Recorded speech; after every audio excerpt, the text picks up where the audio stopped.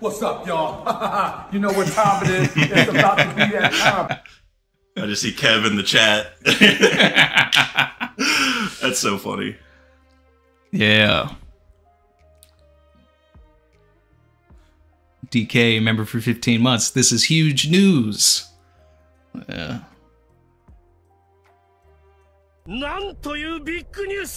That's so amazing. Seeing the setup is so crazy back here. Like, is this live in the same place? It is. It is. I'm seeing the setup live, everybody. I know what Randy's room looks like. I see all the figures that everyone else knows about. It's as good as you imagine. There's even more than you probably imagined. It's amazing. Dak is West Coast now. Kev, you're correct. I'm fully West Coast. I got here yesterday, and now I'm just moving in now. We're here. Brandon King, 3-day. Appreciate you all sliding in. Yep. Shout out to Barry. Said, like D stream. Hit that button. Like and subscribe if you're feeling the vibe. I hope you guys are feeling the vibe. This is a very special Theory for Theory. This is the first IRL in-person collab, not only for Theory, just on the channel in general, that is not me and Chrissy. So the sky is literally splitting. Yeah, how's the audio, guys? Is it too loud? Or, you know, like that's just one thing that this is all new. Yep. So I want to know, you know, in case we do something like this again, I want to make sure that the audio is, you know, is good, the setup is good, everybody is feeling the vibe. Everyone says looking good. That's amazing. Cone Killer said, "You mean that one time with Teching didn't count?" Well, that was at Teching's though, so that wasn't like this is on my channel. On your turf. Yeah, in my studio here. Yeah, so I'm honored. I am honored to be the first one on the in-person Theory for Theory, guys. It's also Chrissy. I see you in the chat. Nice to see you here. I just met Chrissy also. Chrissy is as nice as you guys probably all think she is from the streams. So is Randy. Not to take away from Randy's kindness, but they're as great as you guys think they are. Very hospitable for sure. Dak might need to be a bit closer. Maybe I just need to talk towards the mic. That might help. Thank you very much. Yeah, that'll be good. But yeah, guys, the setup is real. Oh, shout out to Saint Constantine with the 10 memberships.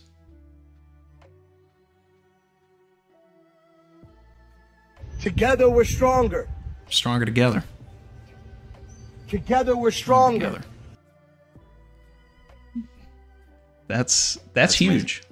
St. Constantine, I think I owe you a Discord message. I think that's you. You sent me a theory, and I've been traveling. Obviously, I have evidence that I'm here, that I've been traveling. But I am going to answer you. I saw that. At least I think it was you. If not, it was someone else named St. Constantine. But I'm pretty sure it's you. So I'll definitely answer that. Yeah, W's in the chat for St. Constantine.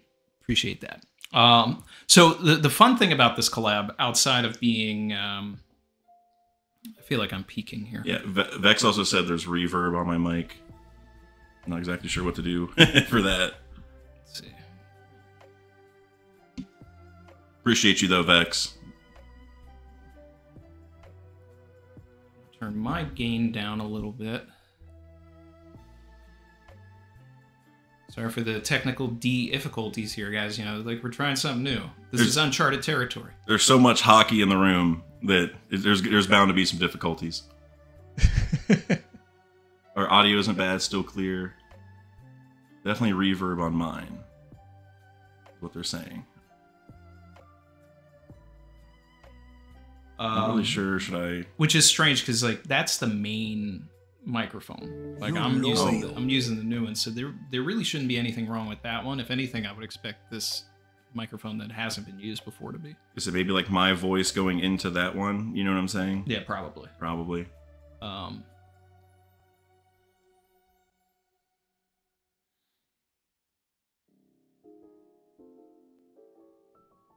My audio is clean. That's interesting. So maybe does it need to be closer? How's it sound now, guys? It sounds better now.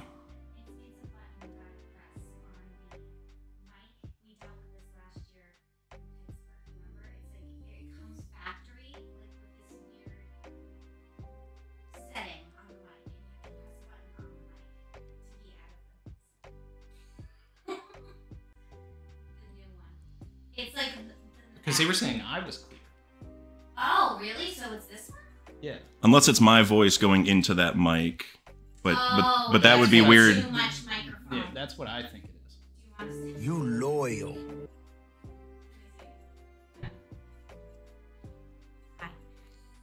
Like, I'm dying with this. I just said in the chat I was dying. They all say it's good now. They said don't touch anything. They said we're good. Is it because I came in the It's because room? Chrissy came in the room.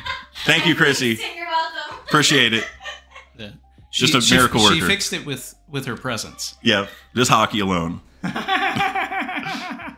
Shout out to Lucy B. Wondering why we're in the same room. It's because I showed up. I pulled up. Savage. Let's see, shout out to Brandon who said randacted stream. The Zolo-boys are here. I love it, Brandon King. Love it. Terrible TJ said like D stream. Appreciate you, TJ. Paths said an in-person theory for theory with some of my favorite creators. Today is a good day. Yeah. Major shout out to Paths also. Eric Veltri, W for the two goats coming together. Daks, Sake, and Randy in person. Yes. That's my favorite one. It's my favorite one too. Oh, really? Yeah, easily. Can't wait to see what's cooking. And I love the OPLA poster, Randy. Yeah. Just put it there. Actually, like I moved the flag over and then just threw that there. It was Randy's on the other side. Randy's got so much cool stuff, y'all. Like, you guys can't see all of it. You guys have seen a lot of it during streams in the past, but like me getting to see all of it, it's like a paradise. You know what I mean? If you like One Piece, anything, this is a spot to be. Morge is live right now. We're competing with Morge. Is that what... Well, tell Morge to come on over too. You know. Anyway, the one of the things that makes this special as well is that we this is the pretty much the year anniversary of the last time that we collabed in the first place. The first one-on-one, the first Theory for Theory, which was April 2nd, and today is April 4th. Oh wow. That's crazy. So, yeah. I mean, I've been trying to get creators back on like the year anniversaries for a while, and it's been working out with a lot of people. But the serendipity that you were actually like in LA on the year anniversary to come and do this, like it's not crazy. For that, but just happened to be here. Like that's cool. Yeah, that's special. Like, I'm actually here. Well, I'm here for a lot of reasons, but I'm gonna go to the Cavs and Lakers game tomorrow. It's like one of the main things, going to some Cavs games, and it just so happened that they play in LA the same weekend that the year anniversary is. So like, I mean, that's just crazy. You know what I mean? That's some crazy connections right there. So Everybody's saying math piece. I mean, that's right.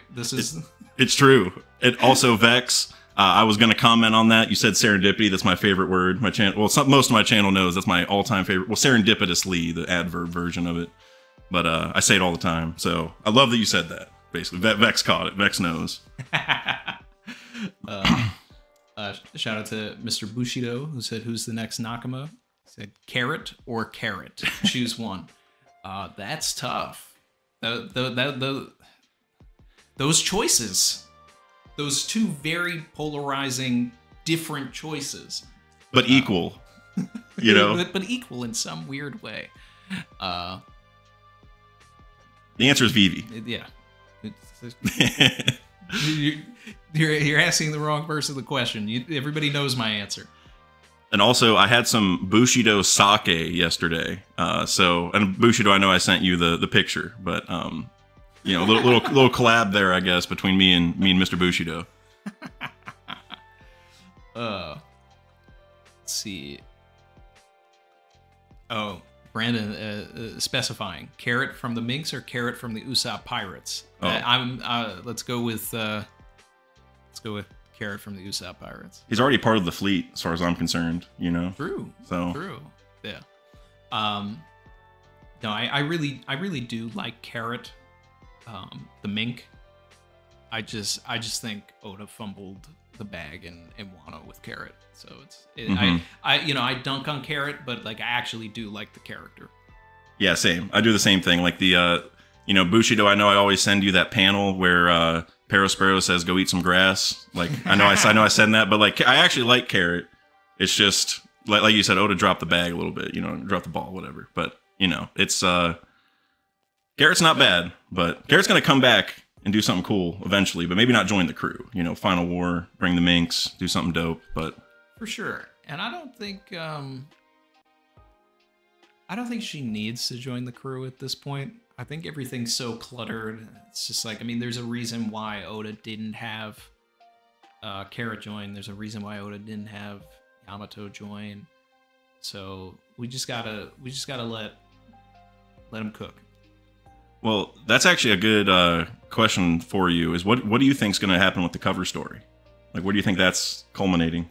So that's one of the interesting things, and what I'll tell you what I hope isn't going to happen. Okay. And what I hope isn't going to happen is that Augur and probably Pizarro pull up to get Pluton, because I don't want that to be in a cover story. I was already like disappointed that we got the Whole Cake Island stuff in a cover story, but shout out to them animating it. It looked great, but yeah, I still feel like it could have been fleshed out a little for sure. more. But at least they actually animated it like in any form and made Van Augur look like the strongest character in One Piece. You know what I mean? Just in the same week that he said the world, and it was just like it just got elevated. Like he went into the top 30 so quick for people. It was like the week after the top 50 too. Yeah, the top 50 stream. So it was. Oda's so crazy with that. But as you were saying though, with the cover story, I think you were gonna say something like you wish they fleshed it out more or something. I forget exactly where you're going with it till I cut you off. Yeah, shout out to Vex Larkin Legend for joining the channel. Alejandro Salas, who said Carrot unlocked Sulong 2, Super Sulong. Yeah, you don't want to see Sulong 3 or 4 either. Super Sulong God. Ultra Sulong. Ultra Instinct Sulong. Yep. It's already based on instincts. Oh yeah, there you go. Yeah. Oh, wow. Vex. Wow.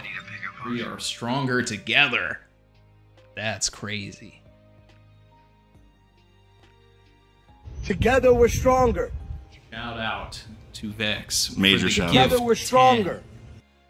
That is, giving everybody the emojis. Drop those W emojis in the chat. Drop those Tysons in the chat. Those Ascensions. And hey, Vex, I did a stream with Vex a couple weeks ago. Y'all definitely go check it out. Vex is starting to cook some stuff big time. So definitely major shout out to Vex. Appreciate you. Shout out. Yeah, look at all the love in the chat. I appreciate that. That's amazing. But yeah, basically, Oda did so much work in the, not just the past year, but almost like the past 2 years with like leaving Egghead and showing us what's going on in the world, that if we get something as important as an ancient weapon reveal in a cover story, I'm going to feel cheated. Agreed. And then it becomes this question of like what actually is important, because I don't know. Like, it's fine if this is like realistically, no cover story has been less than like 20, chapters. And it's like, you figure with color spreads and how many breaks Oda takes, we're going to be in this cover story for the next year. Yep. So are we a year away from like all of that, a year away from what we're going to find out about Yamato, whatever we need to know about Momo for like the end game of the story. But now with Caribou being with, you know, Devon and Augur, that's the kind of stuff that really should have like an entire chapter dedicated to Blackbeard learning that information and then dispatching his crew to be like, okay, Augur, go to Wano. Yep. Pizarro, you go too, because you'll be able to sync with Wano. You'll be able to find Pluton because it's underground. Let's unearth it. That's smart. And then we will have this ancient weapon. But the issue there still is like, Blackbeard has never once said anything about the ancient weapons. Love that you said that. He's never indicated interest, you know? Yeah. It was like, you could assume he probably wants them, you know, who wouldn't?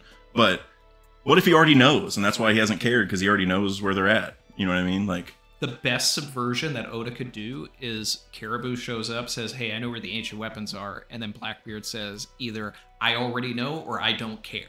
Yep. And then it's Agreed. like, okay, what is his plan if he doesn't care about the ancient weapons? Like, is there something more, you know, something bigger than that, something that's been set up since Crocodile was like trying to find Pluton in the first place? And then it's like, oh no, the entire thing about Pluton, everything in Water 7, everything in Alabasta was a ploy because they don't even matter. They're not actually going to be instrumental to the end game because Blackbeard's plan is something way different. So the one thing about that I think is really interesting is when you consider like how Shanks knew Blackbeard was going to go to Wano and like why was he going there? So you know, was he going there for Pluton originally? Did he have a different plan? You know, who knows? Yeah, I saw that you guys said for me to get closer to the mic. I move closer to the mic to breathe. Everybody remember that? Or no, I move away from the mic to breathe. Tezande. Taking it back to the 2000s. Chocolate Rain, right? Chocolate Rain. Yeah. Miles is cooking right there. I know you got a couple supers, but just real quick, Miles is cooking. That's what I think is going to happen is we're going to get closure on Kaido and Big Mom in that cover story. That's what I want. Yeah. That is actually, and I talked about that in the stream as well. Like if we get information on Big Mom being alive, that's what I want. I want Kaido to be dead. I want Big Mom to be alive. I want Big Mom to play a role in Elbaf. I want her to like. Yeah, she has to. I feel like. Yeah, what would actually be really interesting is, I don't know. I mean, I hope Smoothie drained the lava out of her. I'm sure you probably heard that theory before. Yeah, that was an original from Yamil. Like, I remember when Yamil said that in the chat. That was the first time that I heard that, and I still remember that. So it's like, and that's the other thing, too, is like, if that happened, it already happened. Mm-hmm. So, because... It was a week ago. More than that. Yeah. I mean, at the end of Wano, they said that the Big Mom pirates escaped. If they escaped with Big Mom, or they didn't, and then the whole point is like it's a crew going back now that the heat is off from the government, and they're on like an expedition to find her. But it's like, did they split off? Because the other thing too is it's like, I need Katakuri to start looking for Pudding. Yes. Like, who's looking for Pudding? Pudding is captured now. Somebody needs to like be on the move. And Katakuri is like the big protective brother. You know what I'm saying? Like with him and like Brûlé, like it's what we saw. You know what I'm saying? So it's like he would be the one to do it, or he should be. It would make sense. And also like, you know, like Sanji's probably would also be very upset if he found out Pudding was kidnapped. And so I also want that. I at least want him to find out and just see what he says. Not that he's gonna like leave and go try to save her right away, but I think that would just be a really interesting plot line. You know. Yeah, I do want to see Sanji's reaction for sure.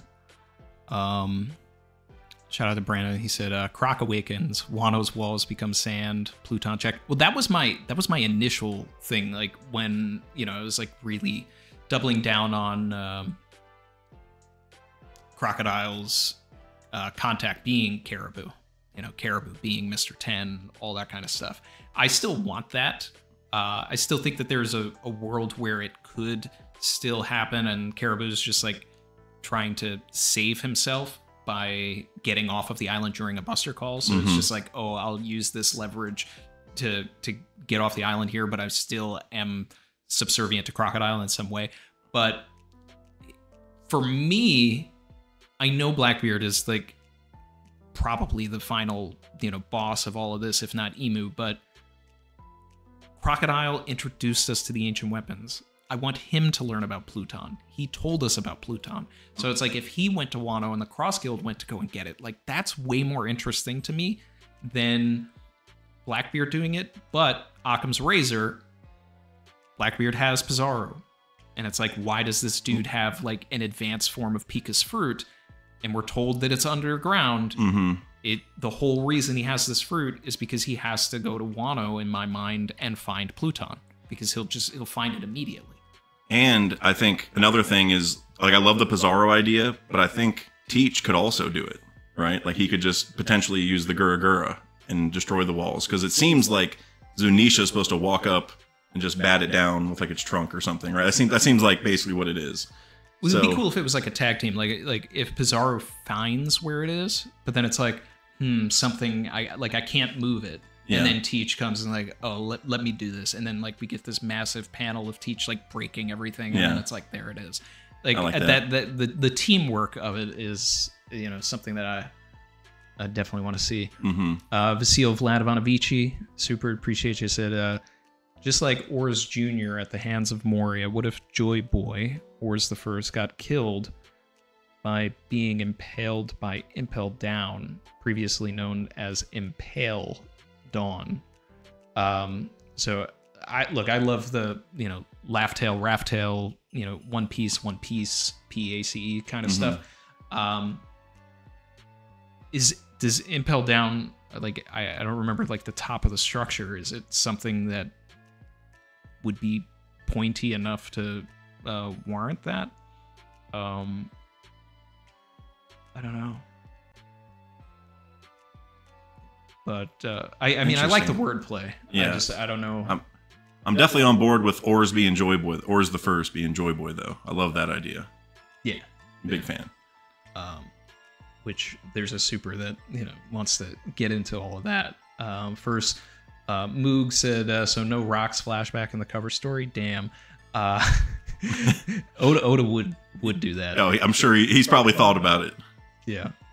Mr. Bushido supered it and said, I think we need to see the Flying Six backstories in the cover. Oda said Ulti and Page One's dad was someone who knew Kaido long ago, maybe a Rocks crewmate. Seeing Ulti and Page One would actually be an interesting departure from what we expect from this cover story. And I think the next chapter will give us a little bit of context on what's going to happen, because it's like we saw Yamato and Momo in the last cover story. If we see someone different in the next cover story that's in Wano, then it's kind of like a Deks of the World thing. I buy that. Then there's more room for different things to happen that like can tie in later and inform what's going on. If we're just following Yamato, then it's like, oh man, we've got we've got a whole year of just Yamato like exploring. I don't even know, looking at stuff. Yeah. Like, and one thing Bushido has said before in my streams about this topic is, what if Yamato goes around and basically recruits the Flying Six like scabbards? And so then, because if Yamato's meant to be running around like Odin, that's how Odin got his scabbards, was going around for a while. Like, remember he went to Curry and beat Ashura-doji, who was like the leader of that area. I actually love that. Yeah. Because they were already following Kaido, so now they're going to follow Kaido's son. That's a great idea. Yeah. Like, I don't know where that would go in terms of like if Yamato doesn't join the crew, Yamato's still like an ally or like Straw Hat adjacent type person. So it's like when the final war comes, are we just gonna have the Flying Six working for us at that point? Like that's my only question is, or maybe Yamato can leave then, because Yamato's like, okay, you guys are the next force to help protect Wano, and I'm gonna leave because you guys are strong enough. That's kind of what Odin did, right? So even though that didn't really work out the way he wanted, but Odin like left all of his retainers behind. And like they were supposed to like take care of things for him, you know what I mean? But how would we change their hearts so much? And in that situation, it's like I could buy Ulti and Page One, Sasaki maybe, if we involve Denjiro in it and like their canon friendship like means something. Who's who? That's the toughest one. I don't see. Yeah. Drake is. He's I gone. doubt he's even on Wano. Yeah. And then who's the other one? Black Maria. Black Maria. Dead. Also Please be dead. or irredeemable. Or not, maybe not irredeemable, but at least in the context of Yamato getting Black Maria to join, I don't think that wouldn't be easy. Oda, do me a favor and just never show Black Maria in the story again, so that I can just continue to imagine that Robin broke her back and it was over because you screwed the pooch on Spandam. Oh, true. Yeah, Yamato or not, Robin needs some actual finishers. You know what I'm saying? Like those are finishers, but like you think they would die in real life, they'd be dead. No, it's like her special ability. She told us is assassination, and meanwhile, like her body count is 0. Yeah, true. That's actually a really good point. I mean, if Black Maria is at least like in a wheelchair or something, you know, at least something. I don't know. That sounds like something Oda would do. Well, I mean, or something. Did put the Unluckies, Miss Friday in a neck brace. Oh yeah, there you go. Yeah, something like maybe she has a big back brace or something. Oh my god. Yeah. But yeah, Black Maria in Who's Who, I can't really see, you know, like listening to Yamato and like being kind and like trustworthy enough to leave behind. But like Sasaki and Ulti in page 1, I could maybe see. Yeah.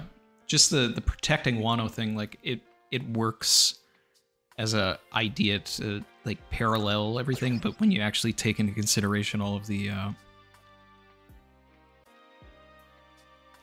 you know, just the characteristics of the characters, then it becomes a little weird for me. Mm-hmm. But getting the scabbards though in general, I think that would work. Like Yamato leaving them is the hard part. You know what I mean? But like at least Ulti in page 1, I feel like, because they were like orphans and stuff. It's like, I don't know, they might kind of need somewhere. I think like Oda had to have left Yamato behind because Yamato has to fight someone strong and be like a force that no one else can be. Okay, so here's another good parallel. So Blackbeard might be pulling up, right? Like, or some part of his crew. Well, who pulled up to get Odin out of Wano? Whitebeard, who parallels Blackbeard in a million different ways, right? Like, at least on his crew and, you know, all that has his power, all that stuff.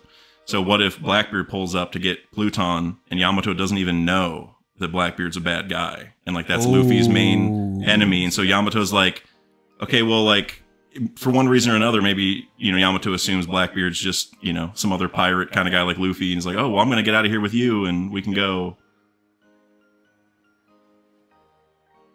Yeah, that's Cook. That's a cook right there. I like that. Yeah. Because like Momo wouldn't know either, right? The Blackbeard's like Luffy's mortal, like they're closed off. They don't know a whole lot about the world in general. Their most recent experience with a pirate is like getting saved. Unless Yamato knows Blackbeard's connection to Ace's death. Ooh, that would be amazing. Because then it becomes personal, and then you have a reason for like having this character in the story, having the relationship with Ace in the first place. Then, Ice as a parallel to Ace's fire. Oh, so Yamato versus Blackbeard becomes the post time skip. Ace loses to Blackbeard, becomes another prisoner of Blackbeard potentially. Then that's how we get Yamato into the story later on. And then Yamato can even maybe be a part of the Blackbeard and Straw Hat battles at that point too. Because like there's been a debate on it because it's like Yamato would have to be part of the crew or whatever. But if Yamato's at the epicenter of the debate, you know what I mean? Like the whole conflict. Yeah. We've already established Blackbeard is the type of person that wants to capture people. So it's like Yamato would go from being free to being a prisoner again, having to be freed once more, but then this time they'll actually be free when Right. when they get freed this time. I could see that. That's a. If we go down that rabbit hole, then I would really appreciate that character more than I do. Yeah, that's where I'm at. Like Yamato needs some, like, to me, it's like some connection to the greater world that's like outside of Wano. Like obviously, like Ace is somewhat of that, but like I want Yamato to have a conflict with like another pirate and, you know, like be like, no, I'm like Luffy's the one I'm with. You know what I'm saying? Like I support Luffy. Like I want to see some outer world conflict of some kind with Yamato. Because it's like, Yamato's entirely Wano and Straw Hat centric. You know what I mean? Like, Yamato's just introduced in the raid. Like, we didn't even know Yamato's going to be around. So I want some other stuff with Yamato, you know? Yeah, I want Oda to get creative because, you know, for Yamato to be, I've said it before and I'm not going to go down the rabbit hole, but I mean, like, for them to be introduced right at the start of Act 3 with no prior, like, foreshadowing at all, just always makes me feel like it was a last-minute addition. Agreed. So it's like when we start creating these scenarios that then make it more meaningful based on everything that we have before in hindsight, then it's like, okay, now we've found the reason for this character. Love that. Very motivated, supered, and said, the people are dying to know. It's me, I'm people. How is Reassembled Joy Boy holding up a whole year later? What do you think, Dak? I mean, I think pretty good. I mean, I don't think there's been a whole lot to, you know, like counter it. You know what I'm saying? Like anything in the opposite side.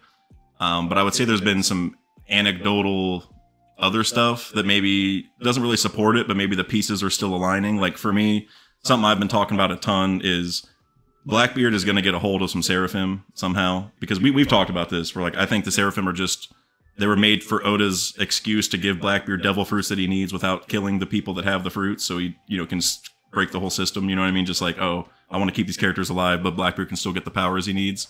Well, you know, I think since the last time we talked, you know, we saw at least S Gecko or S Bat or whatever, so he's probably going to have those powers. Just with the fact we know he exists. Didn't exist when we, you know, were cooking that all together. And we know Blackbeard, like, at least, so we've seen part of his crew at Egghead, but people are still wondering where Lafitte's at. Like, could Lafitte still be at Egghead somewhere? Which is what I actually think is going on. Because, like, well, we now finally saw York, but what I was saying the whole time is, like, why is York all by herself? Like, is Lafitte going to go up there and be like, hey, order the Seraphim to leave with me and you can come with us? You know what I'm saying? Yeah, but they don't even need York now. Because, exactly. Devon has the highest authority in the world. Exactly. So it's outside of potentially S...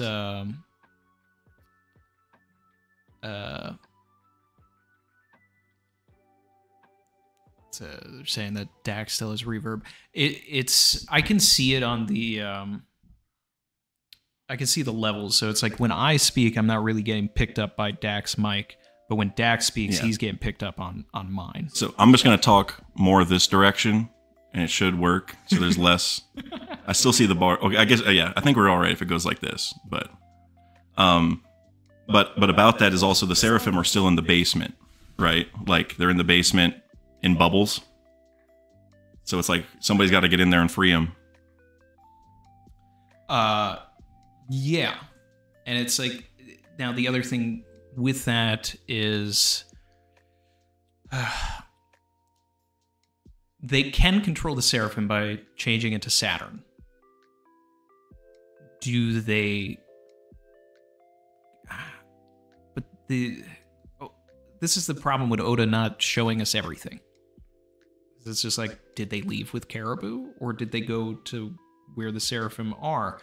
What do they really want? Because my whole thing was, okay, they're going to Egghead because specifically they want the devil fruits. They want, especially as Snake, they want the Mero Mero no Mi. So,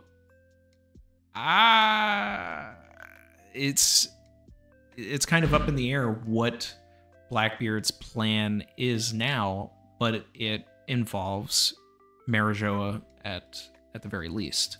100%. He wants to become a recognized state. He wants Hachinosu to be recognized so that he gets the access to walk around the Holy Land.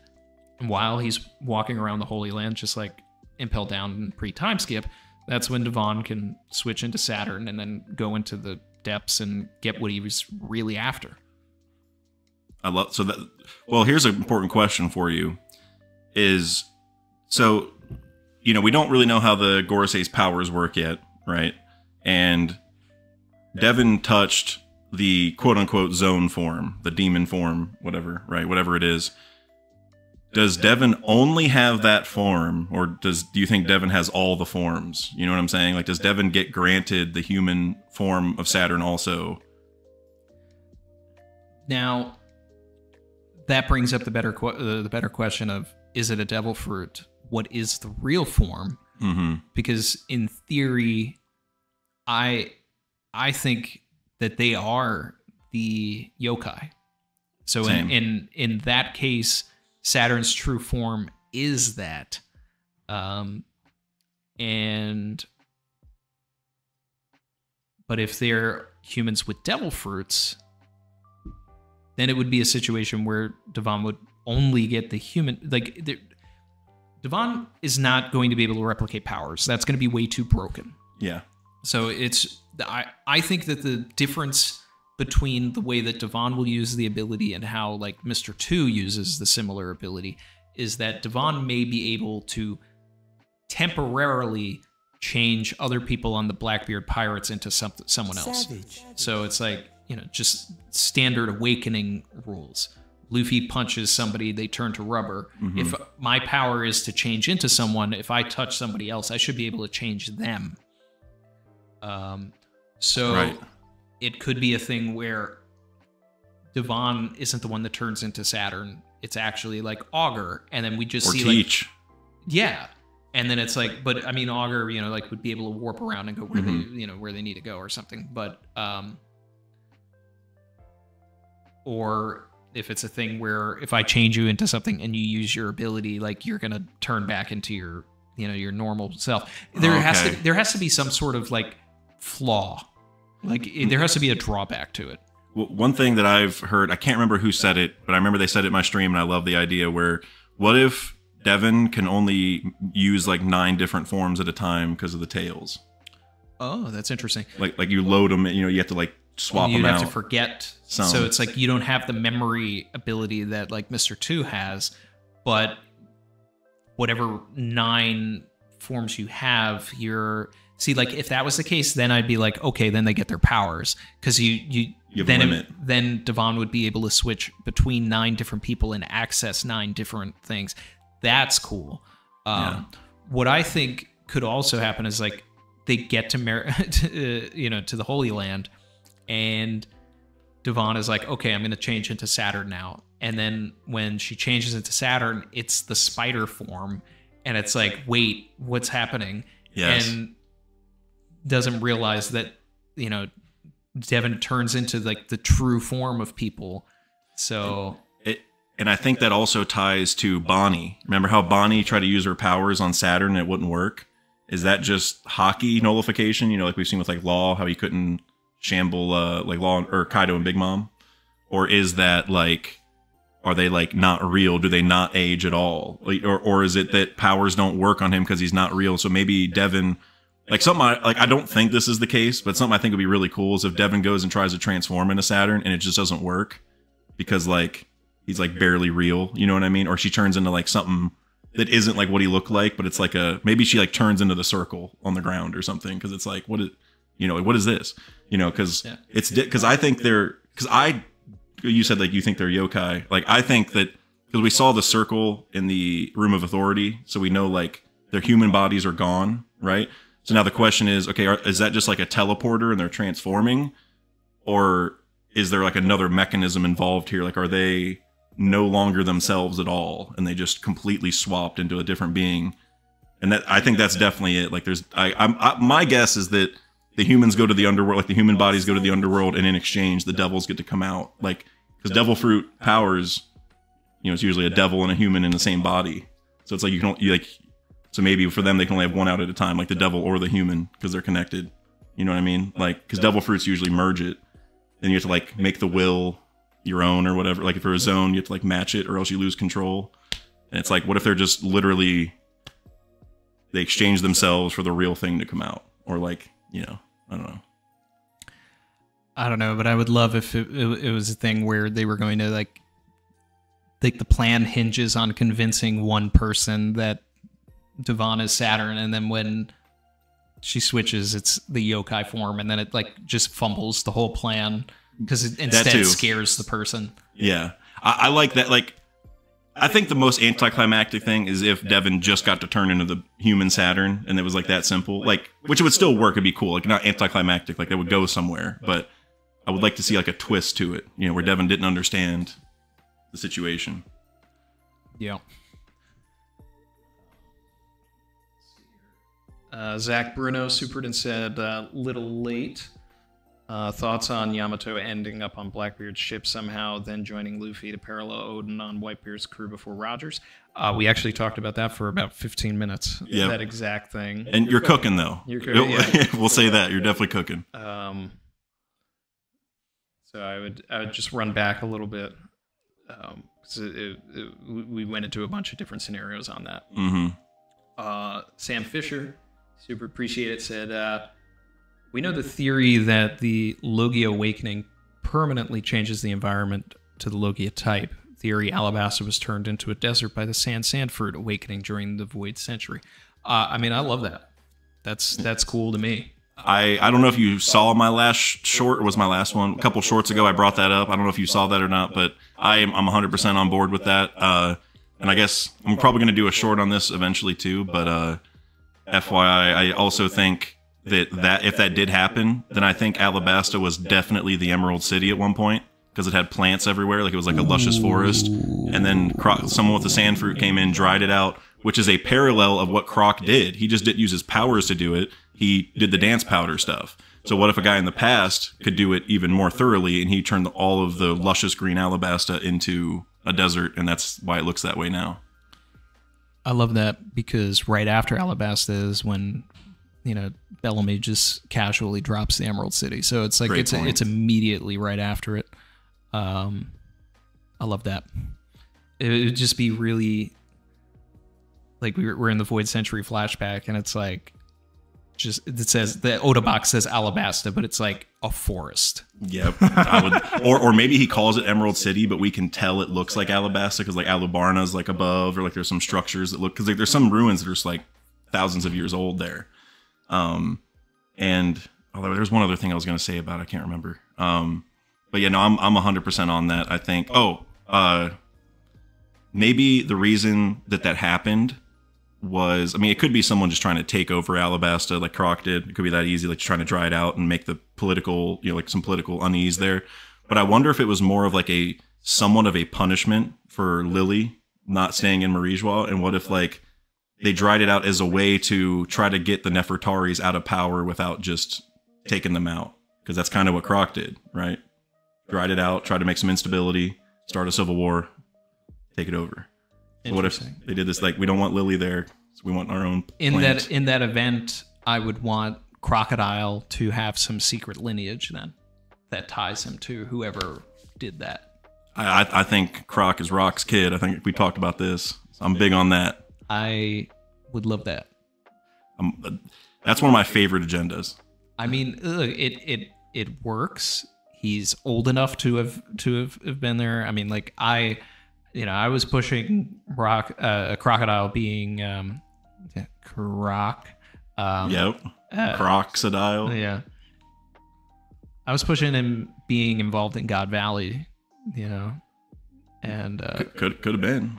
Like, I mean, even if he was a slave or something, like, because he would have been 8 years old, and every like major flashback we've had is always when someone's 8. For Robin, the most part. Robin and Croc worked together in Alabasta. Yep. They both been on the run their whole lives. Luffy, Sanji, like it's all like Oda loves telling flashbacks when someone's 8. So it's like what happened when Crocodile was 8? God Valley. Got to be a connection. But let's see. Les super chatted and said Blackbeard is approached by a weakened Kaido, and with Kaido now recognizing Luffy as Joy Boy, puts up a last stand and is finished by Blackbeard and gets his fruit. That's interesting. I mean, I'm over the dragon stuff, but I mean, okay, if Oda wants to do it, he's gonna do it. Yeah, and so I totally agree with that. But like, now it could be that Kaido was already dead and Blackbeard just finds the fruit. It could be either or, right? Because Blackbeard's a devil fruit hunter, you know what I mean? But remember, at God Valley, what was like seemingly the most important fruit that they were going for was Kaido's. And we know Blackbeard ties to rock so closely. And we don't know this for sure, but I think it's pretty certain that the treasure from Hachinosu that was taken were just the fruits. Because like they're all coming back, I'm gonna get it, no, I'm gonna get it. And the first thing they go for is the fruit. It's like, okay, that's probably what the whole thing was about. And so it's like, why did Rox have that fruit to begin with? Why does he want it now? You know, at God Valley, it's like, well, Blackbeard might be thinking that now would Blackbeard eat it? I don't think so. Now, the one benefit to that is it's a fish fruit. So if he ate it, he could breathe in the water if he fell in the water with his devil fruits. He wouldn't die right away, right? He couldn't drown. Yep. So that would be the biggest benefit. Like, I wouldn't want to see him transform. I would just want him to breathe in the water, which like wouldn't happen. So maybe he can find another way, but I think something that's even cooler is if he used the dragon fruit on the saber of Zebek. And like, because we haven't seen the saber of Zebek yet. And so like, what if it's broken and he has to fix it by giving it a fruit and then it can travel? People have said, oh, maybe the Sunny gets the paw fruit. I don't want any ships to get devil fruits because I don't want to get into the mechanics of like this really should sink. Yeah. But the interesting thing about all of this stuff with Blackbeard going to Wano also is like when Shanks pulled up, he was so sure that Blackbeard would be there. That's why he even went. Mm-hmm. It was just like, oh, I was expecting to see Teach here. So it's like, if Blackbeard does show up, does Shanks come again? Or is Shanks dealing with something else and, misses that opportunity? And then that brings up like one of my new agendas, which is the dark magic that we are seeing now isn't just something that the Gorosei can do. So these circles on the ground, when we actually like now in the final saga start seeing the top tiers go all out, I think we're going to start seeing different versions of this, even if they're colored differently. Like if it's not black, maybe there's a white, yin and yang type of thing. But I'm fully expecting Shanks to pop out of a circle at one point, and then that shows like how he is able to travel so fast around the world. Okay, so you do think they're just like teleporters, essentially, like the circles?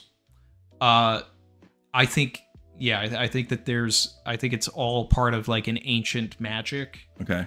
And I think it ties back to 3D2Y when we saw Brooke show up in the summoning circle from that cult. Yeah. They're all wearing black cloaks. And if you go back to chapter 908 or whatever, and you see Shanks meeting before the Gorosei, he looks just like those guys at that cult. So it's that's like, a good connection. So it's like, is there a tie here? Like, is this like an ancient religion or something from back then that the Gorosei, are the deities of, or, they co-opted, whatever. But it's like Shanks had to put that cloak on, not because he was trying to hide himself while walking around the Holy Land, but because it's a sign of reverence for the Gorosei. Interesting. I like that. Okay, so here's the thing about the teleporter. Well, it's like, they definitely teleport in some way, but I guess the question is whether they teleport you just like from one point in this world to another point in this world. You know what I mean? Like, could you go from just anywhere on the One Piece world to like Marijua if you want? Like that's one way of teleporting. Or what if it's going to sound kind of crazy, but like interdimensional teleporter. So you think about Blue No's door fruit, right? So you go to the door dimension. What if the underworld is just that same kind of thing, but it's another dimension? So like those are ways to access the underworld. You know what I'm saying? Like so you could theoretically just, maybe Shanks is just like teleport there and then pick where to make the wormhole end up at. You know what I mean? So it's like, maybe he technically, because we know it's a place because Brooke's been there, right? We know you can go there. And how do you come back? You need a devil fruit. And we know that those, obviously like it's in the name, devils. And so going back to the underworld stuff, it's like, and he was obviously tied to the circle. So it's like, there is a way to get there and get back. And if you can do it with a devil fruit, someone had to make that, like, basically, I think the devil fruits have to tie to those circles. It's like, there's no other way. Because like, the devil fruits have to tie to actual devil. They don't have to, but they should tie to something like that. If Brooke's able to eat one and come back from the underworld, it wouldn't surprise me if, you know, the underworld is involved in the original creation somehow.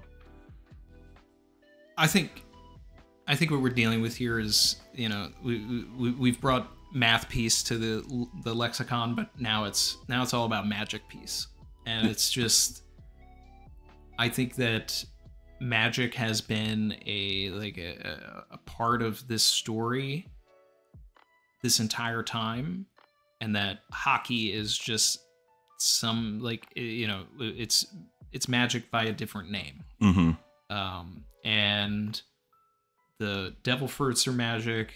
What Luffy is doing with imagination is magic, and, you know, it's all some sort of sorcery that he's tapping into that he's not even necessarily aware of what he's actually doing. But you know, I was talking about this with Parvision on the last Theory for Theory, I think, but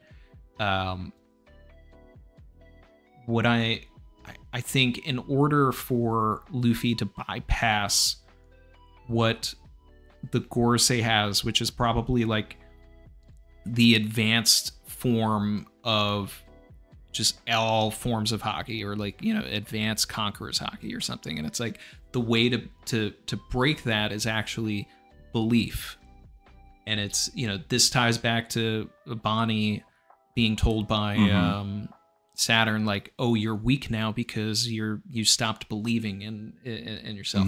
And the reason why there's a void century and everything is actually the suppression of Nika. Suppression of the name. The name gives power. The name gives belief. So the more people that know that Nika exists, the stronger Luffy could become, because there's, like, you know, the only comparison I can make is spirit bomb energy. Yeah. You know, so it's like when the world starts believing in Luffy again, he will get some sort of, like, weird, wacky, like, ethereal power beyond what he has, and that'll be what is able to, like, actually break through whatever barrier the Gorosei has. Interesting. See, because I think I've heard some kind of mix of that before, and I definitely see where it's coming from. Like you said with Bonnie, that's like the biggest piece of evidence for me. You know, it's like he's at least it's specific to Bonnie, I guess, in that context, where it's like the more you believe because of her powers, you know, like, you get stronger, and I think you can easily take that to, like, a bigger parallel, like the world could do the same kind of thing.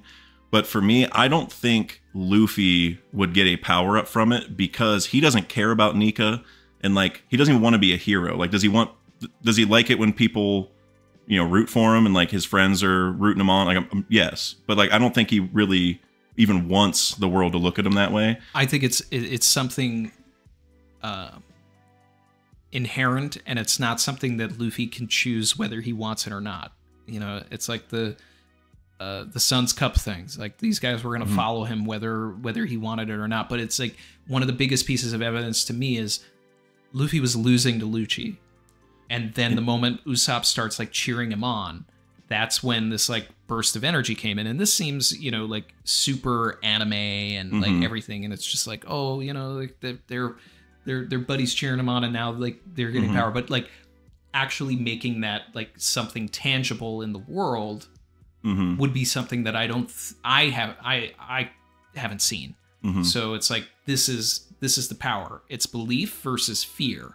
So the people fear the government, and the Gorosei, like, draw on that, and they're able to kind of, like, live in that.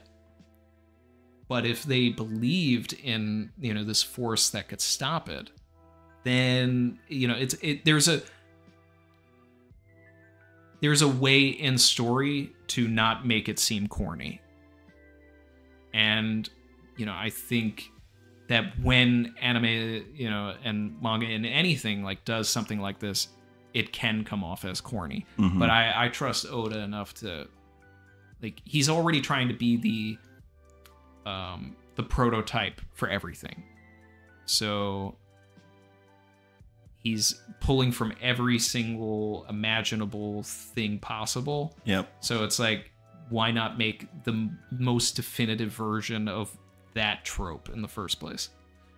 for me, I think it's that I think when you believe in Nika, the world gets stronger because like they have hope or they know there's an actual way out, right? And so tying it back to like the government with the fear, like I hope it's not that Luffy specifically gets the powers, but rather just like the world, just by virtue of knowing that there's this good person out there that's super strong and all that, they're gonna fight more, kind of like with Bello Betty's powers, how she can like get people amped up, and Brook can also do it with like his music, like we saw in 3D2I, where like they're like, oh, your music motivated me to start fighting. But for Luffy, like you said with Enies Lobby, the thing there is like that's one of his best friends, you know, like, and also like there's like a lot of emotional ties to it because Usopp like was gone from the crew at that point, so it's like that was the first time he saw him in a long time, you know. So like things like that I think should motivate Luffy because like like that's always been his thing, is like protect my friends, right?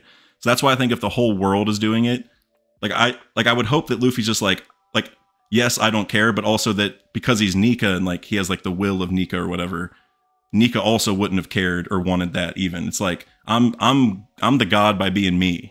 You know what I'm saying? So like, and that's where Luffy will like change the conversation on that. But even if you go back and you like watch the Gear 5 episode, it's like Luffy doesn't come back to life until Nami like yells at Kaido that he's not dead. So it's like it all feels really Peter Pan to me, and it's just it's just Oda drawing from multiple things again. If there's ever a spirit bomb moment, what I would rather it be is that the crew somehow is willingly giving up their shadows to Luffy to bring back Nightmare Luffy, but it wouldn't just be a regular one. Remember how Luffy got the power-ups from the shadows, like he could use a sword? Yeah. Well, what if he gets Zoro's shadow and he's, oh, I'm the world's strongest swordsman now. He gets Nami's, it's like, oh, I can control weather. So like we have the ultimate Luffy, and it comes together because of his friends. Like he helped his friends achieve their dreams, so they all, you know, became goated. And then see, I love that, but what I actually want is the inversion of that, where Luffy finds out a way to kind of give almost Gear 5 power-ups to the crew. So and this goes to my, you know, Tamate box theory, which we've talked about, where it's like, obviously there were these pills created that were, in my mind, trying to replicate the Gear 5 formation. You get white hair, you get red eyes, you know, you get this boost of power.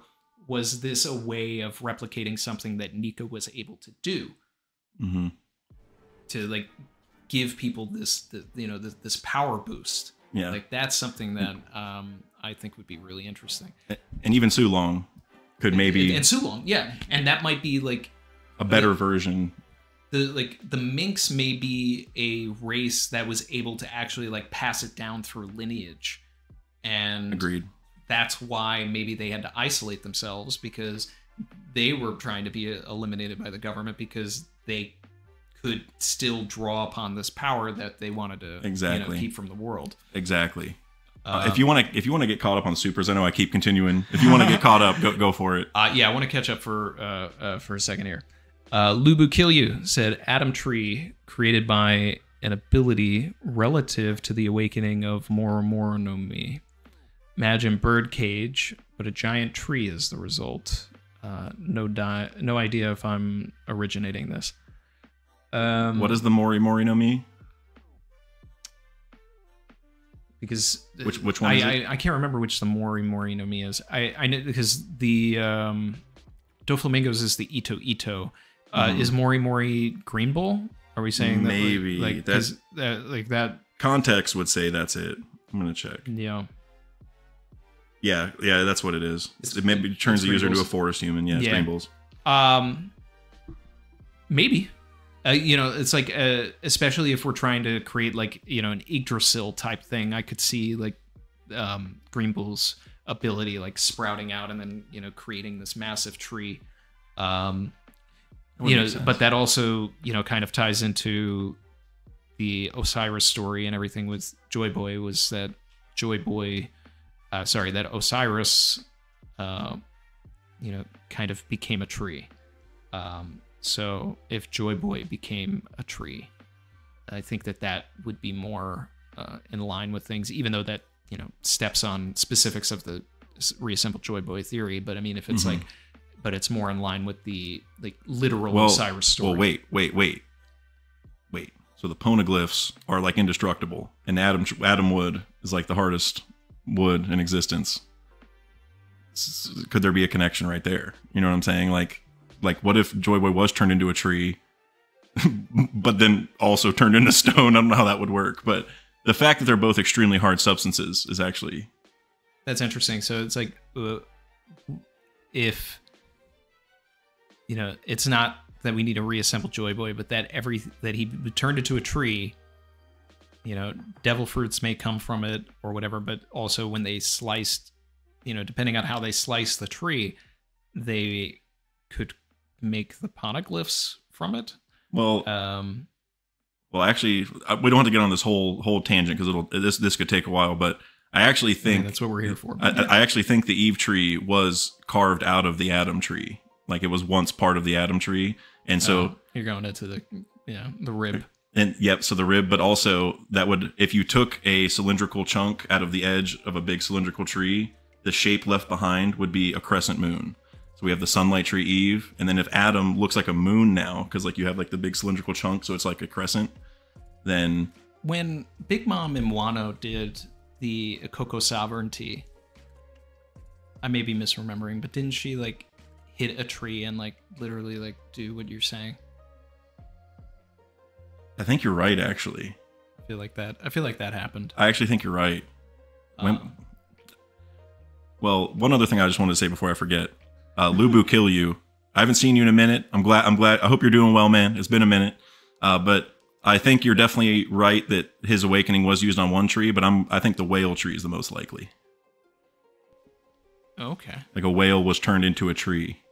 Because we think One Piece might be inside of a whale. You know, Laboon had an island in there. What if that whale was turned into a tree, like in it, because it had the rope poneglyph inside, because it was like protecting it, and they just put it on Zo as like, you know, I don't know how that would all work, but okay.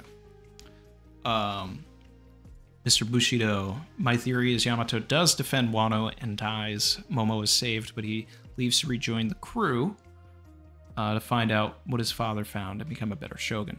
I love all of that. If that happens, I'm in. Momo meeting up with the crew is going to happen at some point, you know, to learn more information or to share information or to learn more. But like him leaving is the whole problem, because then it's like undefended, you know, like unless you get the Tobiropo scabbards. But even then, well, if it becomes a situation like Vivi with Alabasta, where it's like there's no real home to go to, like if it gets that bad, you know. But Sam Fisher said, I like the idea of Stussy becoming a Straw Hat. Having a Rocks clone on the crew would be a massive boost for the Straw Hats. Interesting. I've never heard anybody like mention that before.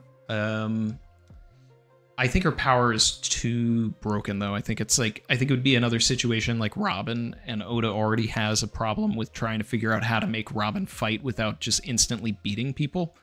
And here you would have Stussy that all she has to do is like bite you and then you pass out. So it's not a power that like is fun to carry along with us, because you just there's no... Everybody would just get one-shotted, I think. Yeah, no, I agree with that. I do think Stussy's going to have an interesting future, though, because obviously so you've talked about this a lot, actually, with Guernica saying, I envy you to Drake, right? So it's like, can CP0 not act out? Or at least that's like kind of what the implication was. We don't really know. And then what does Stussy do? Betrays CP0. So now what is the ramifications for betraying CP0? Like, that's got to be insane. So that's where I hope Stussy's story goes, is like she gets reprimanded and we see what the kind of punishment is, or what happens to CP0 agents that defect, you know, because we need to figure that out. Yeah, my thoughts on Cypher Pull Zero is that they're the Suicide Squad from DC Comics. So it's like, these are people that were technically arrested or knew too much, but they technically arrested, but they knew too much that they couldn't be put in prison, and, you know, fear that they would actually like give up their secrets. So they were offered almost freedom, where they would have to go and carry out tasks like the Suicide Squad. But it's like, if you don't finish your task, we're just going to kill you. So it's like, if you want to live, you can now be in this secret organization and like protect the Celestial Dragons and essentially be slaves. But because it's like, how do you go from the cover story of CP9 to all of those characters being a part of CP0 other than just, okay, they're in another organization now? Because that cover story ended with them like going up against the world government. So it's like, in my mind, they got captured and then they were given a choice. And that choice was that. They, you know, they didn't get bombs put in their necks like, you know, like the Suicide Squad, but it's just, you know, don't mess up. And you know, next time we saw Lucci and Kaku after that, they awakened. They had successfully awakened zones, and guess what? Their ribbon thing looks the exact same as the Gorosei. Is that, and we know that Luffy, you know, I think his fruit may not be a zone, but that's a whole other discussion. But he has a white ribbon thing, and you know, these other, like, and he's supposed to have a zone, but why do these other guys have a black one if they're all just zones? Like, what's the difference? Maybe it's the black magic stuff, and they were like given that awakening by Emu or the Gorosei, because like they're like, okay, we'll let you control this by you because you're obeying or whatever. Yeah, I like that. I definitely have some thoughts on that. I'm gonna give you the chat for a minute, and I'll be right back. Oh, no problem. What's going on, chat? It's just me now taking over the stream. I'll leave the supers so you get back, but let's see here.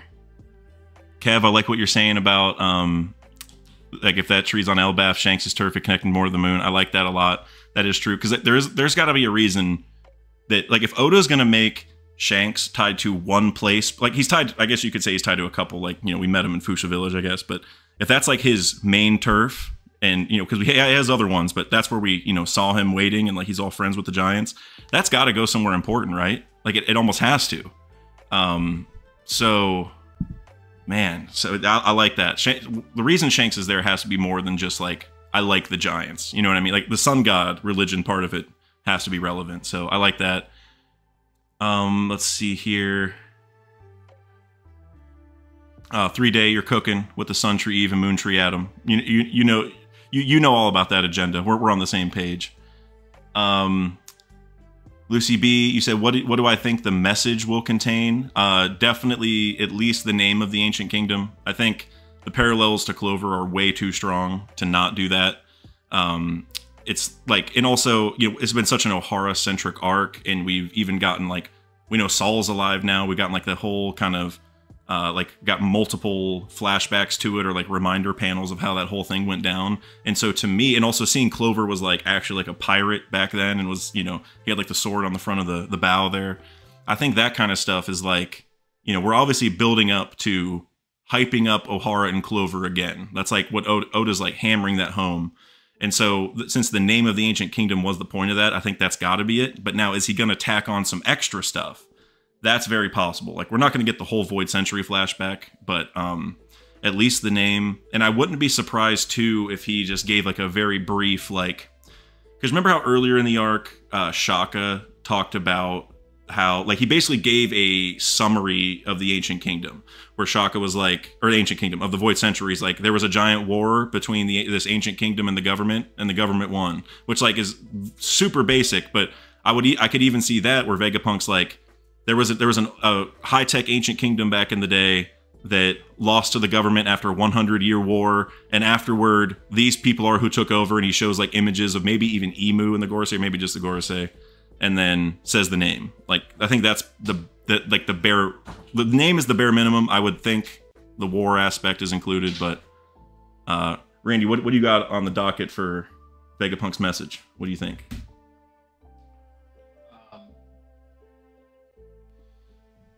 I'm hoping that it is the story of Nika.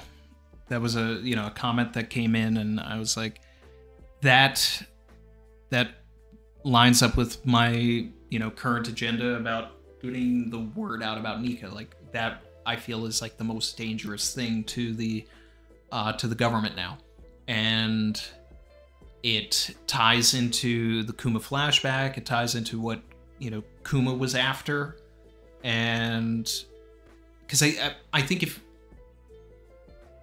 I see the appeal and I see the you know, cyclical nature of having Clover start something, old man, and then Vegapunk finishing it, old man, but it's like it neuters Robin in the story. I want Robin to say the name, though. I want Robin to say the name. Yeah. Yeah. So it's, and I've said that countless times. It's like, if we're going to get anything about the Ancient Kingdom, or like if it's a thing where the broadcast gets cut off right as like Vegapunk is about to say it, like I need Robin to, you know, just like pick it up from where it left off and just say, love that. The name is blah, blah, Bingo blah. bongo. Yeah. And like show why she is the like the inheritor of that will. If Robin doesn't say the name of the Ancient Kingdom or tell us like really lore dump on the Void history, then I'm going to assume that Robin being on the crew was never planned, and Oda has been winging it ever since she joined the crew. And I love that you're on that agenda, because something I think I might have even said this when we first learned the message was happening, was like, okay, so the message started because Vegapunk died. If he were to get saved, the message might stop playing. So it could be even a reverse thing where it's not that the message stops because someone died, but because someone survived. You know what I mean? So that would be ironic. Or the Gorsei could just stop it. There's a lot of ways to stop it, I guess. But then the thing is Robin's powers. How did Robin even learn how to read the poneglyphs? Remember, she was like sticking her eye in the room and like in like her ear and like listening and watching what they were doing, and she learned without even, she wasn't supposed to. So now think about this control room thing. Well, what if Robin just sends her, you know, the head or mouth or whatever, just like yells it into the mic after the thing cuts off, and she finishes it because she has the powers to do that. So that's how she learned it, was popping her head in there, essentially. I want that. I want that.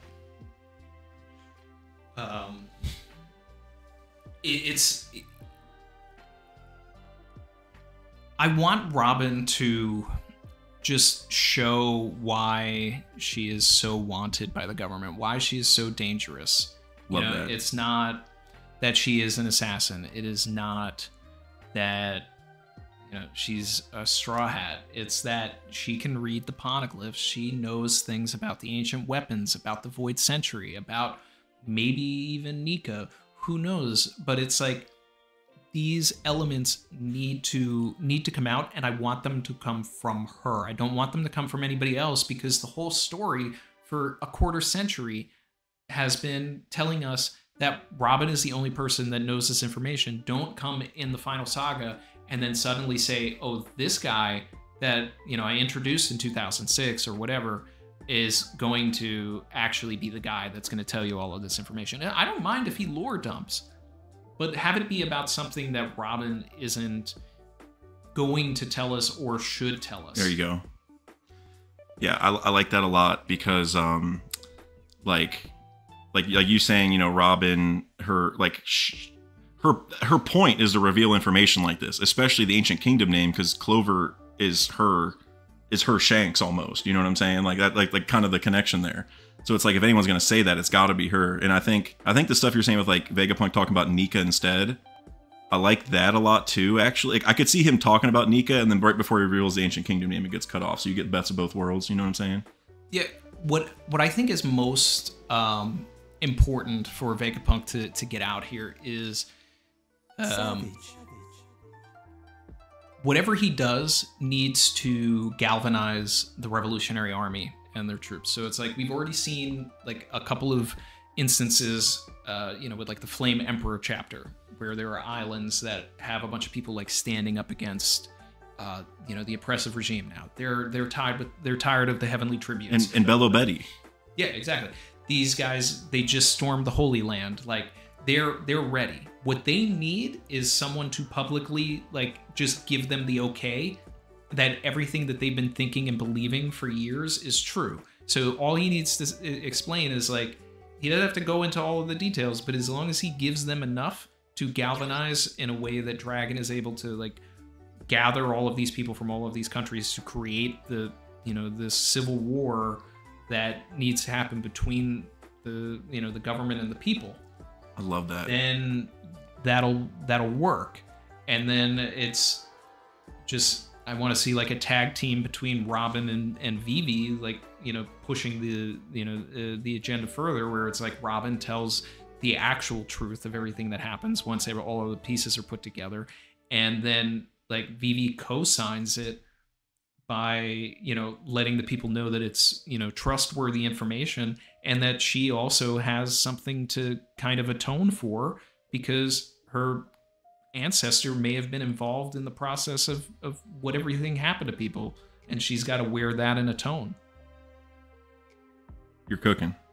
That I never even thought about the VV layer, because like that's something I've talked about in different contexts, but the way you just put it was perfect, because VV is like a pretty popular person globally speaking. Like, I don't know how else to put it, because like, while we haven't seen a ton of that information, but it's, you go back to Brooke and he's like, I've never heard of anyone speak poorly of Alabasta, or like the leaders of Alabasta before. Like they're regarded highly in general. So if Vivi comes out and says that, and maybe Vivi even says like, my ancestor is one of those leaders. I know the truth for sure because my family was a part of it, and that would be like like you said, the cosign. That'd be like okay, this isn't a joke, right? Yeah, it's like, I would love a scenario where it's, and I mean, like, this isn't necessarily like egghead territory, but if we're if we have a scenario where we can hack back into these snails across the globe and everything, and this is Robin's time to shine, right? Mm-hmm. And then we like start doing Daks of the world, and we start seeing other people, and are like, but she's a wanted criminal, we can't trust this. Like, we believed Vegapunk because like he's a renowned scientist. And then Vivi walks in, and then they're just like, whoa, that's Princess Vivi. And it's like, and she's just like, listen to what she's saying. She's and cooking. This is not only am I co-signing this information, like I'm partly responsible, and I need to apologize for it. Like, Vivi is like the Princess Diana of this world. Like, it's something that is just so, she is, as far as like royalty goes, when they're like, even at the Reverie, people were like, that's Princess Vivi. Yeah. So it's, and even like Stelly, like this is like a random thing, but like even Stelly, when he saw, because I think there's a lot of cool parallels you can make with him, because he like wanted to sit on the throne and all that stuff. When Stelly saw Vivi's poster, because they were looking for her, he's like, his wife's right behind him, and he's like, the eyes are like hard eyes are popping out. He's like freaking out. It's like, like it just like making that connection to like Emu, who now is trying to retrieve Vivi in some way, like some crazy stuff. Yeah. I mean, hey, the top agenda is just Oda finally letting the people see how important that character actually is to the story. So I know that's your goat. It is, because I see the potential of the character. It's unrealized, but I see the potential of the character. Mm-hmm. So that's the thing, and I feel like the pieces are coming into play for those promises to like get fulfilled. Now something that I was actually, to like get ready for this collab, I was listening to some of the first collab that we did, and we were talking about, it was actually like, it was interesting, some of the things that we ended up talking about, and one of it was you were talking about the ship getting and like its own egg, like Roger, that and you shouted out Brandon. And I had brought that up recently, and I, put a new spin on it, but didn't remember that we had actually like even talked about it. Uh-huh. And I, recently was mentioning like a way for Vegapunk to leave the island if he's dead. So it's like, we already know that he's downloading his consciousness. Like the satellites are. Two punk records. So I feel like there has to be a failsafe in place if Vegapunk dies. So my thing was to build on this idea of like Luffy getting his own egg. It would actually be a computer that goes onto the Sunny and becomes like a mini punk records, a mini egghead, and it's like you get like a Force Ghost Vegapunk that is like walking around the Sunny because it can project his hologram, and you get the gags. I love that. You get the gags from that. Robin like downloads information into the computer, and then like they're like processing and putting everything together, and like he like technically becomes part of the crew, but he's dead, so they can only talk to him when they're on the ship. I like that a lot because obviously Punk Records is inside the egg and Egghead, so it's already egg shaped, right? But it's like cracked open. But you know what I mean? Yeah. Well, it's way too big to put on the Sunny, but Luffy just happens to have stretching powers with his awakening. He could just shrink it down into a smaller egg and just use that alone. But I like what you're saying about the holograms in particular, though, because that's like a big point of emphasis kind of in this arc. Like at least at the beginning, they're like, what's real and not? And that hasn't exactly culminated into anything specifically. Yep. I like that. Random question, just because I saw it earlier. Do you think the message is coming from Egghead? I've had people in chat suggest that it's actually coming from Kamabaka, and that is interesting only because if you look at everybody that is in the Revolutionary Army in that scene, they're acting like it's news to them, but Dragon is like looking off and remembering the conversation that he had with Shaka at the beginning of the arc. Mm-hmm. And it would be a good tie if the other side of that conversation that Oda cut before we actually finished that call was that Shaka was like explaining what the failsafe was and inviting Dragon into the process. And if that's the case, then it goes back to what I was talking about earlier about how the whole point of what this message is to bolster the Revolutionary Army. So Dragon I like that has a stake in it. He knows it's happening, and he knows what the result is going to be. I love that.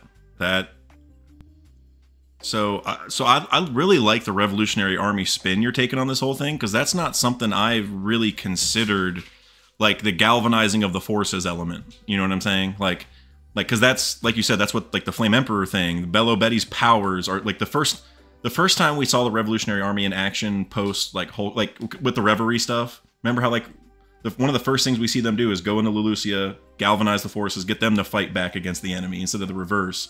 And that's basically what they're trying to do around the world. You know what I mean? They need everyone to be motivated.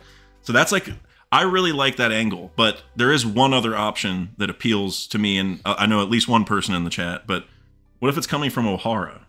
So it finishes, because Clover was going to say the name there and he didn't get to.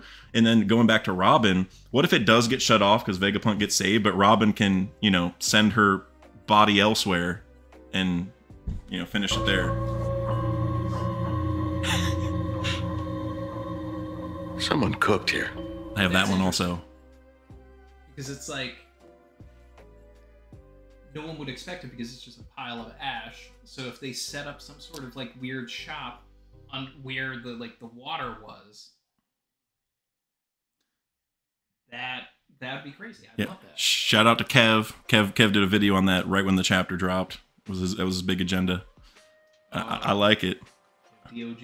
Yeah. Shout out to Kev. Yeah, he's in chat and he gets a cook for that. Yeah, that the idea that Robin can finish it literally where Clover was going to start it or tried to finish it. Like that would just be, like you said, nobody would think of it, and then. What that might also do is maybe give an increased importance to the Mother Flame a little bit, because like when you go Buster Call an island, you leave still an island there. So they got the books. Now if the transmission comes from there, it's like, yeah, we need to be Mother Flaming all the islands. Like we got to delete them entirely. I was muted. I was saying shout out to Kev DOG. Kev DOG. He's in the chat. He gets to cook for that. Yeah, I love that. I've been muting myself to prevent the reverb, and I forgot to turn it back on then. And if there's any reverb the other way, let me know, because I can do the same. But they haven't complained about you. I doubt it, because I talk too softly. Yeah, I talk extremely loud. It's okay. Next time I do a collab with Chrissy, I'm gonna have to do the same thing. Oh, okay. Ever since I was a kid, I was always the one like, hey, you gotta talk library voice. So, but But see, I would love if there's some, you know, the princess is in another castle type situation with all of this, where if he's the smartest man in the world, then he's got to anticipate this and have fail safes for all of it. So it's like they get into the control room and then they realize, oh no, you guys are in the new world. Guess what? The broadcast is coming from the south blue. I mean the west blue. Yep. That would be so. Damn, my mic was off again. I thought I literally thought I turned it back on. I would say what I love about that is I want a princesses in another castle scenario with all of this. And if he's supposed to be the smartest man in the world, then there needs to be a situation where they get into the control room and they think they stopped the broadcast, but no, it's coming from the west blue. Yeah, I'm in the same boat, especially because, you know, we just saw Mars get really close to the room and there's like 6 minutes left. So it's like Oda's not going to have Mars just walk in and cut it off with 5 minutes left. You know what I'm saying? Like, it's going to go to the wire one way or the other. And if he's already near the room, you know, asking where it is with York and everything, like, it's going to take him less than a minute to find it at this point, probably. And it's like, he could just destroy it right there. So if it might have to be somewhere else. And what I would love is if that's how we actually get out of this situation, because they start doing another summoning to get to where it's really being sent from. So then it's like, it's a situation where we didn't lose the battle. They left because to them, it's more important to shut down what's happening. But then they go to where it is, right? Because they get information from York. But Big Brain Vegapunk told all of the satellites that the wrong place, so that it's still actually in O'Hara, but York is sending them somewhere else. And then they don't have enough time to get to O'Hara to stop it. I mean, they'll eventually stop it. Right. But enough of the information will actually get out. I like that, actually. And, oh, man, there's like, so I'm trying to think. There's like a couple different scenarios I thought in my head there. So basically, you know how Saturn said, I'm going to perform the summoning and summon them all there, but Saturn had to literally ride a ship over there? What if they can't go to O'Hara because they're all here and they have to have one person like plant the seed? I don't know how else to say it. Yeah, I've talked about that as well, and I do like that. It's a nice handicap that means like literally all of them would have to ride some sort of a ship back to get to Marijoa, which means that while they're doing all of that, like Augur could literally warp over there and do what Blackbeard needs to do at the Holy Land. But then it kind of steps on my new agenda that Shanks can kind of teleport wherever he wants with this with the summoning circle as well. So I think that the real reason that Saturn didn't just teleport himself over to Egghead was that it's probably a taxing thing to do. Mm-hmm.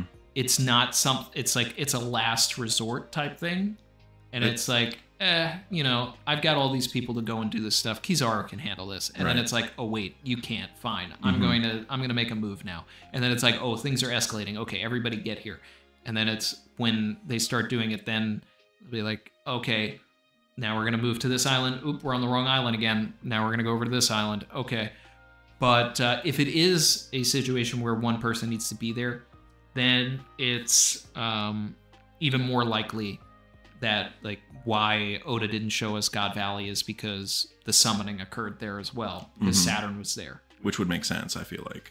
Yeah, it'd probably be pretty likely.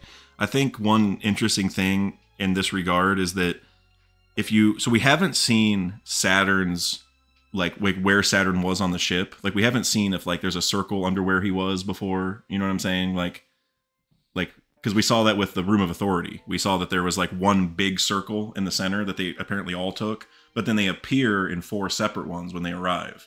And I don't know, like, you know, I mean, it's anyone's guess right now, but like that makes it feel weird to me where it's like, why is there one big circle to send you, but then like 4 different ones appear, which like just tying to this, like who summons who, does there have to be someone there kind of thing, tying back to the idea that we haven't seen Saturn's yet, like we haven't seen where Saturn's real body was originally, like is he gonna have like a circle just like that, or does he have something special because he went there, and like is there some, you know, maybe it's more taxing to do the far distance but less taxing to do the close distance because he does it a different way or something. Like, I don't know. There's so much that Oda hasn't shown with the circles. I have no idea what to really, you know, make of it. Well, we did see Saturn's circles, so I mean, we saw him summon, but not where he was, like on the ship.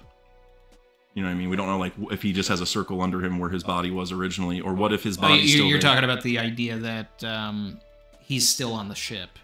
And then he's astro projecting over to. I've heard that too. Because if he's the one who's doing the summoning, maybe it's because he's the one who's like his body is nearby, so he's able to do it. You know, so like, I mean, what they could also do that'd be kind of fun is like if they need to get somewhere, maybe they send one Gorosei over with S-Bear's powers or something. You know what I mean? It's like get over there, but it would take a while. But yeah, it would take a while. They wouldn't get there in time at all. Shout out to Par in the chat. He said, Daks and Callie. Daks ain't got a coast. No, I'm on all the coasts at the same time.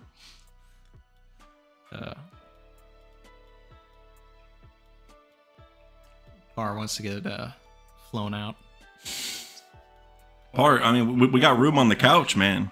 You know, you fly on over. There's this whole like section right here. This Par Vision sized section right in the middle. But I only have 2 microphones, so BYOM. And a USB splitter. That was actually my first mic I ever had the same color. Was it the 10th anniversary? Yeah. I just got this for this. Oh, really? So, but appreciate I'll use it. You should. With Chrissy, so. Oh, great. Par, I don't have access to that. The OPLA budget. Yeah. You can't just call up Oda? Oda doesn't want Par here. The reveals that would occur, you know.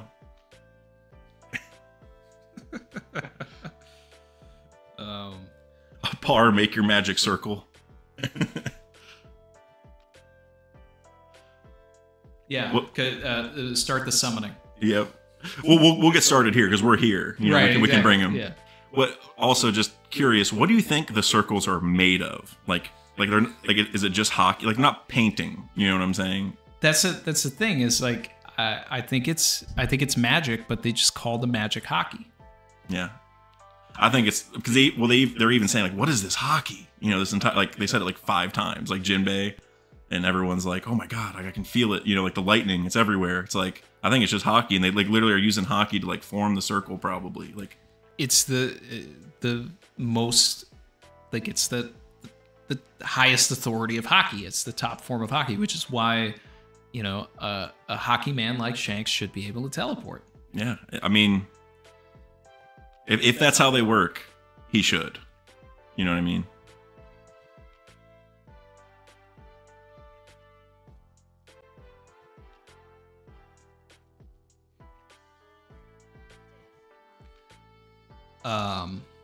Yeah, it's all just hockey. It's just hockey. But it's gonna be the highest form of it. And we're gonna that's what we need to learn.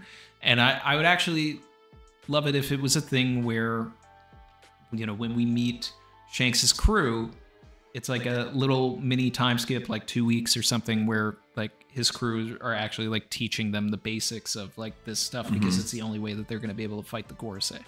And I actually like that because for a long time, and I think Par is on this agenda also, where I think top tier hockey lets you mimic devil fruits, essentially. You know what I mean? Like when your hockey's so good, you can like.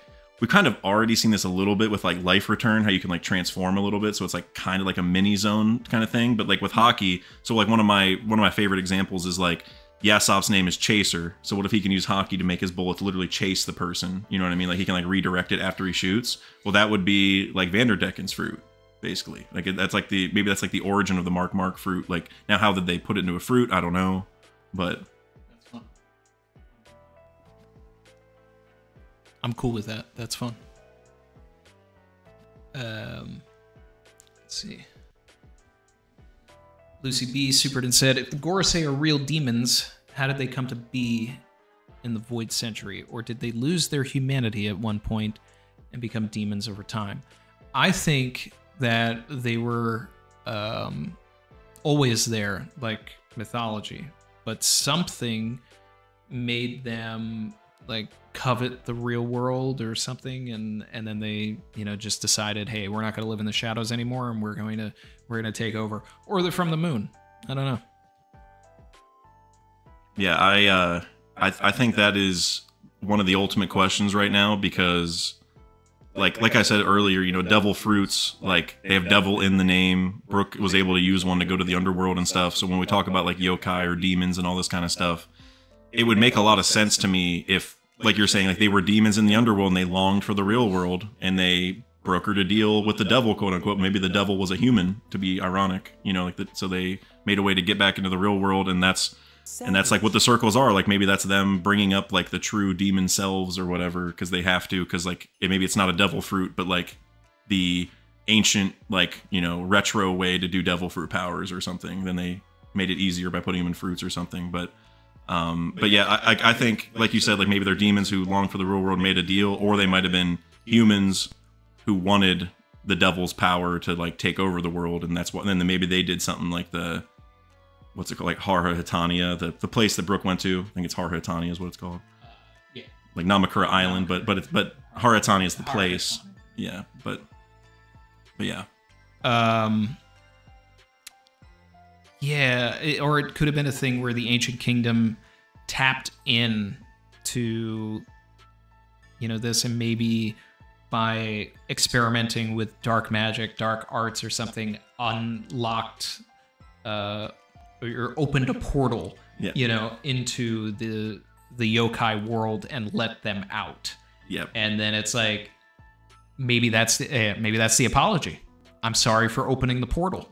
Maybe Joy Boy died. They tried to go bring him back by opening this portal, and all they brought out were the demons, because maybe Joy Boy isn't even in like that part of the underworld or something. You know what I mean? Or I don't know how that would work, but yeah. But you know what that reminds me of is Impel Down, because Impel Down, massive breakout. Impel Down's hell. There's all those parallels. You go to level 6. Blackbeard got 5 of his crew members there. Well, like you got 4 from the actual cells, and then Shiryu's in a different section, but you know, 5 from level 6.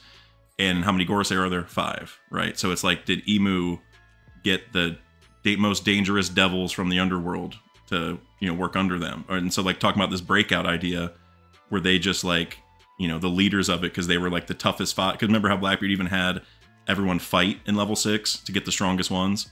What if that's the same thing? Those are the top 5 on all the underworld, because like they fought, and so that's Emu's underlings basically. Yeah, I think that might be my favorite idea to come out of this so far. Is that the apology is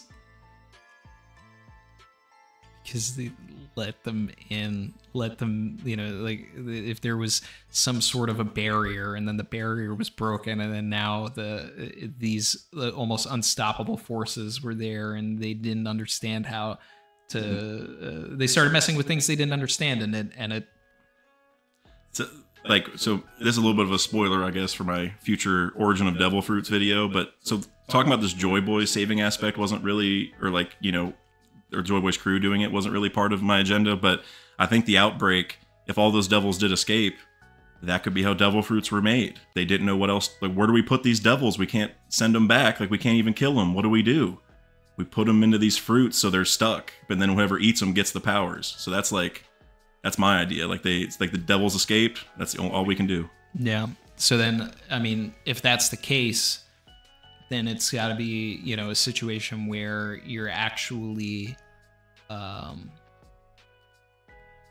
you have to become one with the devil that's inside the fruit. So it's like the Goma Goma no Mi has eluded them for 800 years, because literally the soul, I mean, I've talked about this before, but I mean, like, literally the soul or the energy, you know, or whatever of Nika is actually in the fruit. And, you know, it's like, then you could take a situation where it's like, we get into like really weird, wacky Void Century stuff, and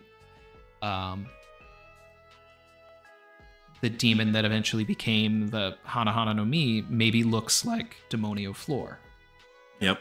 You know, and it's like that was, you know, because how do you explain that? Like, what is that? Why is there a transformation that she's able to do that unless she actually just made a pact at that moment to swap places? You know, I've been watching JJK recently, you know, so it's like so if it's like a, you know, a Sukuna situation with the fruits, and the Demonio Floor was like when Robin switched with Sukuna. That's my goat right there, man. Sukuna, I love Sukuna. How far are you? I just finished Hidden Inventory. Okay, you got a little ways to go. Yeah, I gotta. Which, by the way, we watched Hidden Inventory on Twitch on Wednesday. We're gonna watch JJK Zero next. Twitch.tv/Randy Troy, and then when we finish JJK Zero, we're gonna get back into wrapping up season 2. We had fun though. You gonna read the manga after that? Maybe, or you know, I'll see how I feel, because I like having something that's just anime, but if I'm like really, you know, like, oh, I need more. Hey, yeah. Well, it's ending sometime soon. The author has, like, he said last summer that was going to be his last Jump Festa, doing like with JJK still running. But if I was a betting man, I don't think it's going to end that quickly. But it's going to end soon, so it might be kind of cool if you could just, you know, be caught up for the ending. But the anime is definitely cooler, so it's up to you. The anime is like peak, man. I'm really enjoying it. So, and it was, you know, I tried it when it was coming out and I wasn't vibing, but then I got to Nanami and I'm like that's my goat right there. Love him. Terrence Matthews supered and said people need to put respect on Luffy's name. That's for sure. Agree. Blackbeard does. I always like talking about how Blackbeard doesn't believe in Luffy. Like, he always downplays him. Like, you have a 30 million bounty? No way. 100? This kid? No chance. You're a 5th emperor? You're not ready. Like, he's always talking him down. But it's funny because that kind of only happened when he realized who he was, because he was really talking him up when they first met outside of the bar in Mocktown. And then it wasn't until he started putting things together that he was just like, I don't know. But just meeting him, he was just like, okay, you might have something here. Ian supered and said, can't catch right now at work, but I'm absolutely gonna catch the VOD for the absolute chefing I'm sure is happening. Drop a like. Yeah, listen to Ian, like, subscribe if you're feeling the vibe. I'm here with Chef Daks, and we're cooking up a Michelin meal. I used to run a restaurant, so, you know, the chef name is true. Hey. It was a Chipotle, so it doesn't really count, but... Hey, you were cooking. Well, honestly, we do. It's actually pretty real food at Chipotle, so I guess if there was one place where it would count, that might be it. You know, I was on grill. All right. Shout out to Chipotle. You're getting real food. Narrator super chatted and said, what if there is a backstory for original Nika being raised by minks, and so his idea of strong was based on Sulong form when he created his devil fruit power? I love the narrator voice. I mean, you gotta do it. I mean, when Kermit D. Frog comes to the chat, I gotta talk like Kermit too.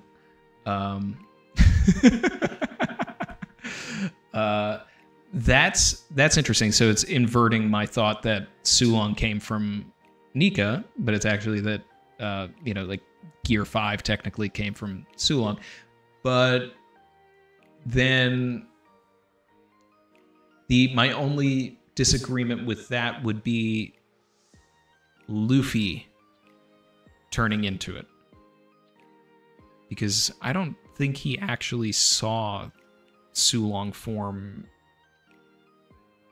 or was conscious to even notice it. I don't think he's ever seen one. Because even, like, the only one I could think of is Peckham's, but, like, he was kind of passed out. Right.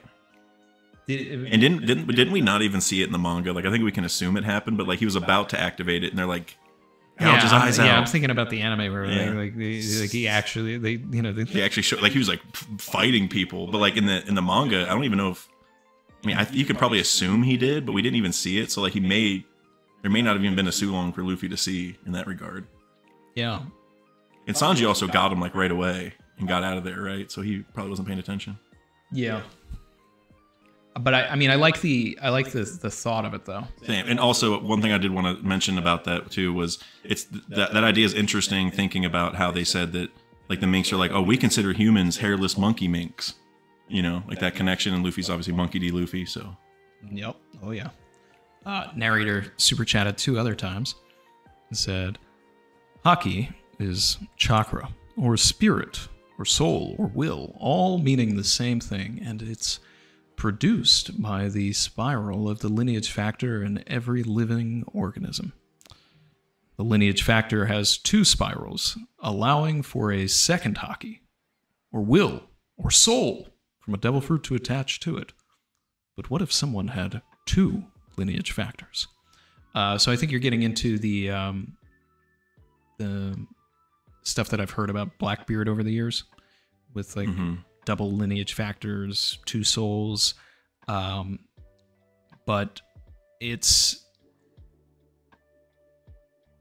I think everything that you're saying there is warranted, and it makes me want to kind of do a deep dive into chakra in the first place, because there's so much mythology and everything, and especially like Buddhism and Hinduism, you know, and even Shintoism, of course, rooted in one piece. But even like coming to the surface now with the mythologies that we just saw the Gorosei turn into. So, and Zoro is so tied to all of it. And that's another thing too, is like, as we start getting into these demons and we start talking about all this stuff, we have to talk about cursed swords. We have to talk about like, what the hell is Asura in the first place? Like, is it a manifestation of the cursed sword taking over Zoro? You know, what is that? But it's like, it is literally it is a demon that, you know, has roots in Hinduism, Buddhism, and Zoroastrianism. You know, so it's that's like, you know, there's gonna be a connection. It's just, there's so many different layers of things. And one thing, narrators, you mentioned like a second soul or whatever. Well, we actually know that already exists in One Piece with a shadow. Like, Brook literally called it a second soul, or like similar to a second soul, but he used that phrasing. Yep. So I'm waiting for shadows to come back. They may already be with the Gorosei to some level. Like, I doubt it's as simple as shadows, but I mean, I would love if it tied into the shadow, and then it, you know, definitely go into things that Parr has talked about. Yeah, the shadow hockey. Yeah. Or like, hockey is your shadow, or yeah, but I mean, like, if these summoning circles and all that stuff is, you know, has anything to do with shadows, then that becomes fun as well. And Oda clearly has some sort of a plan for Moria. You know, I don't know what it is beyond, like, my main huge thought is still that Moria, by way of Perona, like, joins Cross Guild, but like, what is the end game for it? And like, that fruit is so important also because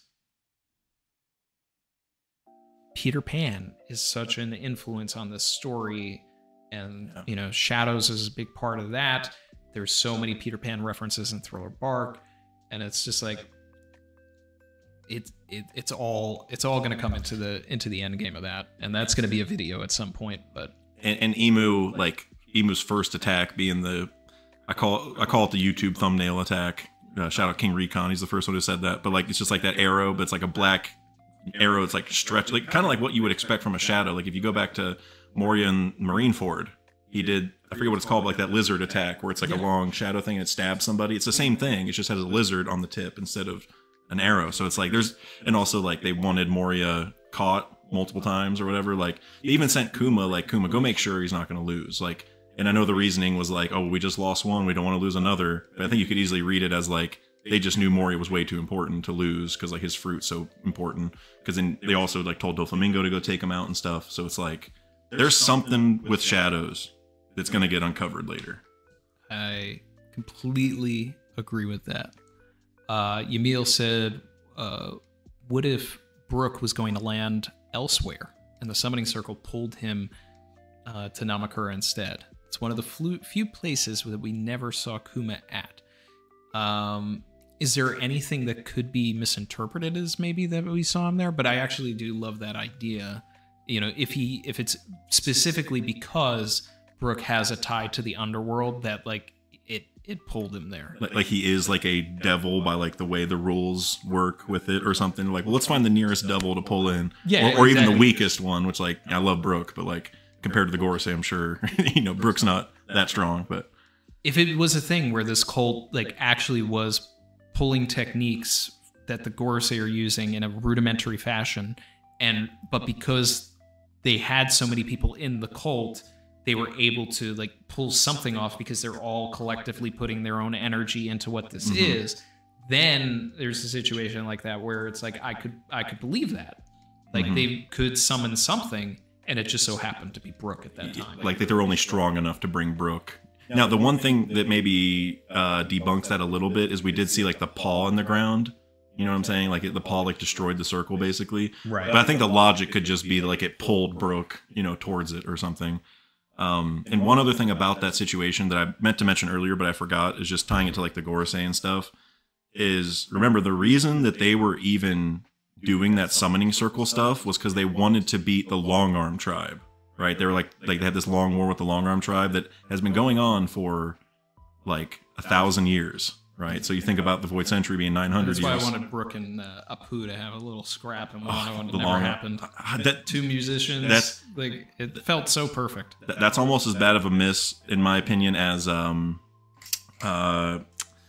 Sasaki like not being revealed as Kokoro. That's one of my biggest pet peeves ever because it's so obvious. And it really should have been like even a thing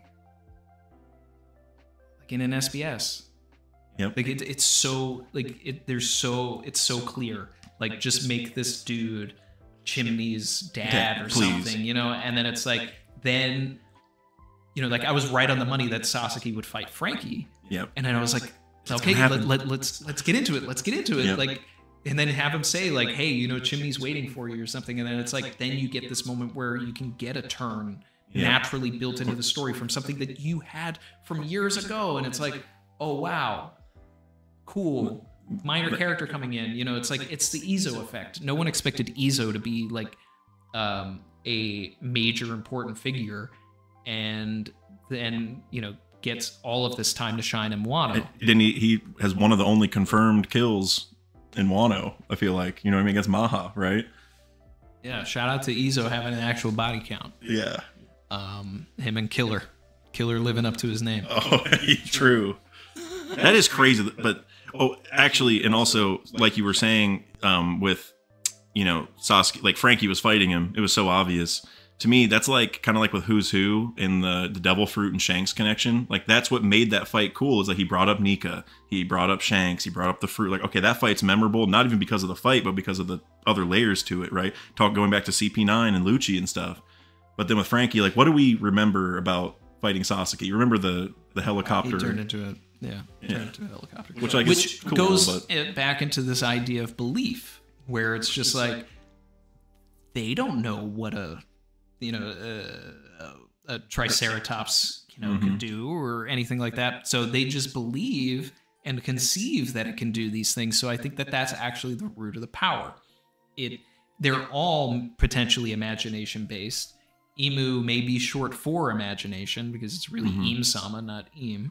I like that. And it's just Luffy is like the embodiment of that, you know, the light form of imagination, and then Imu could be like the dark, you know, yang I love that form of imagination. But everybody has, you know, you're as strong as your imagination will allow. And I think that that's something that is shown through in the series to begin with. It's like it even goes back to like what Crocodile was saying, not in these words, but it's like you have to learn to be creative with your fruit. Your fruit is able to do a lot of things if you allow it. You're able to awaken if you become creative with your ability.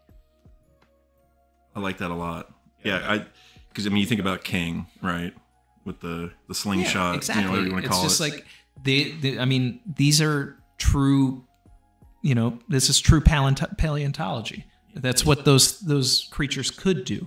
But I also think it's an element of Oda making a joke, but also telling us like, hey, this is actually what the power system is.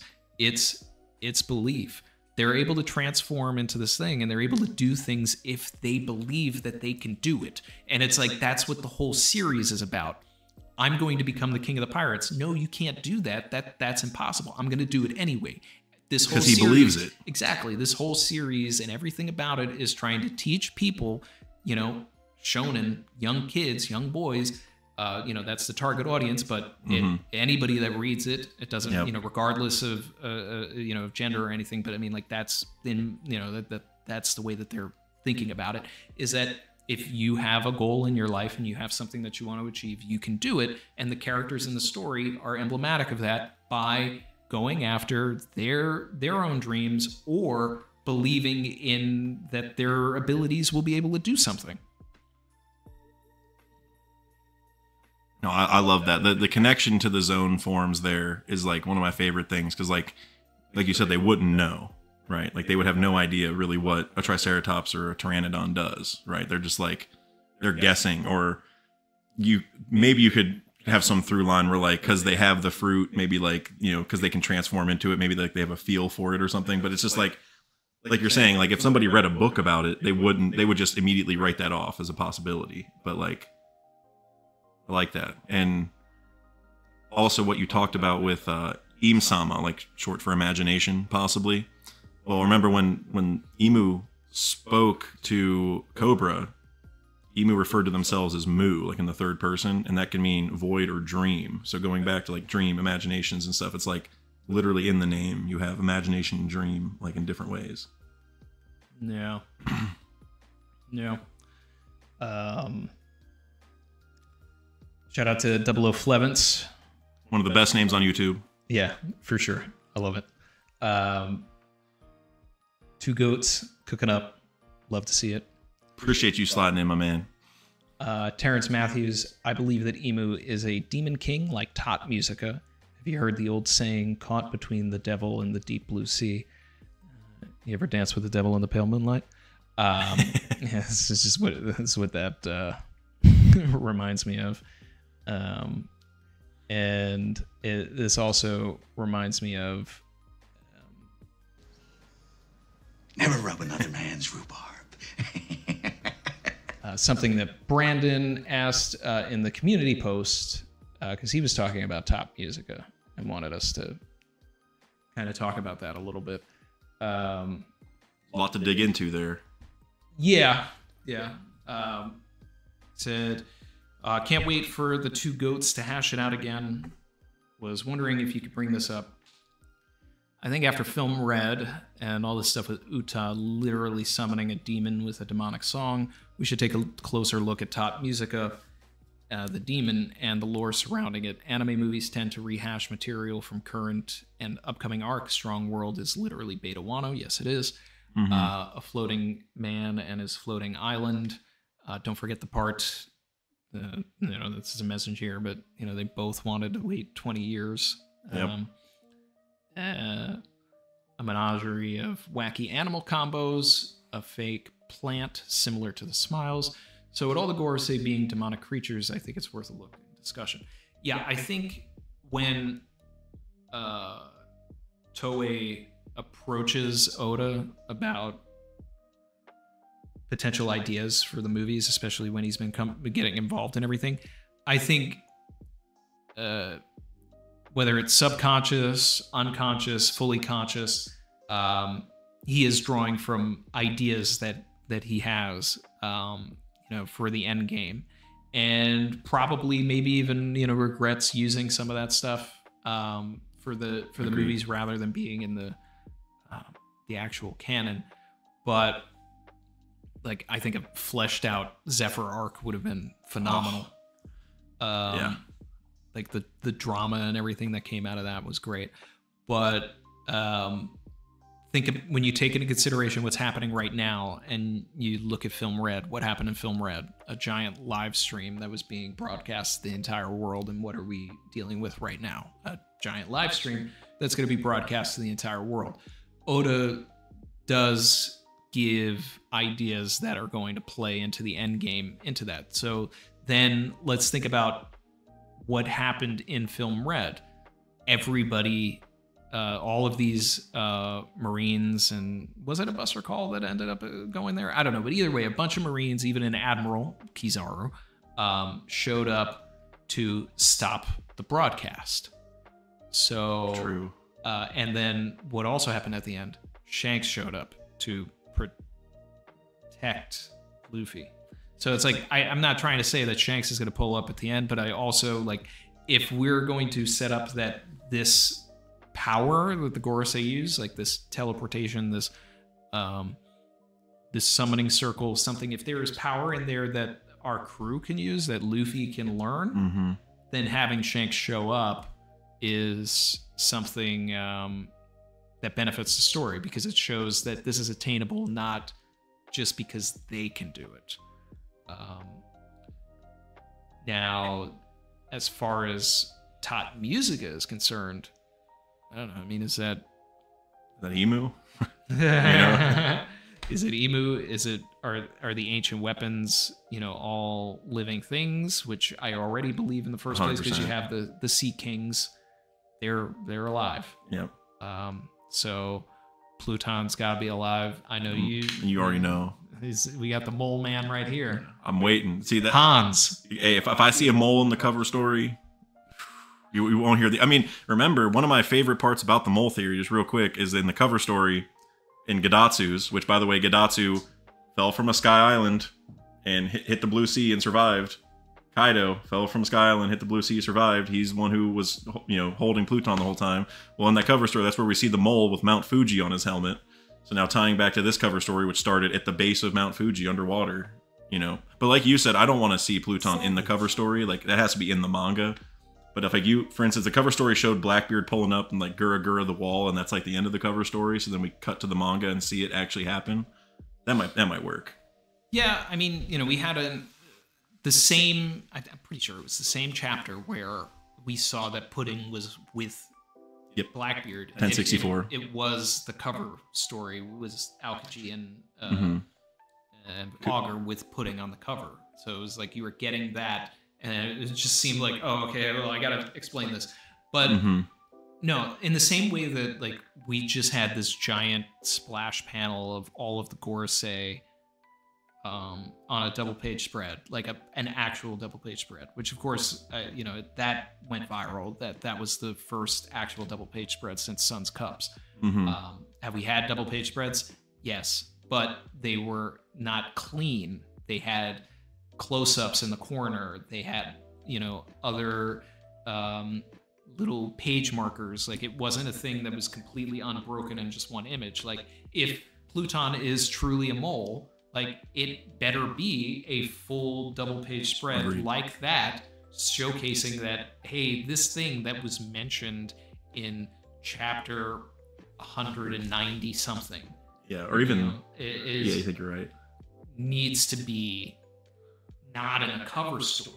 It needs to be in the manga. It needs to be in the actual story. The reliance on the cover stories is a cool aspect for fans that are reading, but casuals aren't paying attention to it. They're not remembering all of it. You shouldn't rely on everybody that is a fan of the property to be sitting in a stream, or talking about this on YouTube, remembering everything that's going on, checking out all of the extended media, looking at the Beaver cards, seeing the magazine. SPSs every time. It's just like you have a story, and it's got to be there. Barry just said, give it the weight, reverence, and reveal that it deserves. So that's where my concern and my worry is with this cover story. And I normally wouldn't have that reservation if we didn't just have like the huge reveals in the last cover story. Not only just the pudding stuff, but also a lot of this, this Vegapunk stuff with, meeting the Gorosei and all that. Like that's in lieu of giving Vegapunk his own flashback. True. Yeah, that's exactly what it is. He replaced the flashback with the cover story. Part of it, at least. And also Neomads formed at the very end of that cover story, which like... Why would, like, if we're cutting back to the Cross Guild, why wouldn't we just see, like, just give me 3 pages of Caesar, Judge, forming Neomads? Huh. Yeah, exactly. Like, and one of the things I talked about in my last video, which I want to do a video on just all the cover stories and just go through all of them, because like I feel like not a lot of people know about them. Like you were saying, like we're talking about with this mole thing. Like it shouldn't. Like nobody even knows that. Like I didn't know that until I was literally like doing research. You know what I'm saying? Like I didn't even know Gadatsu had a cover story series, and it's like nope. It's just hard to remember all that. So now with the cover story series happening now, one of the biggest trends that Oda's ever done is the cover stories are to show you what past villains did after we beat them. That's majority of the past cover stories.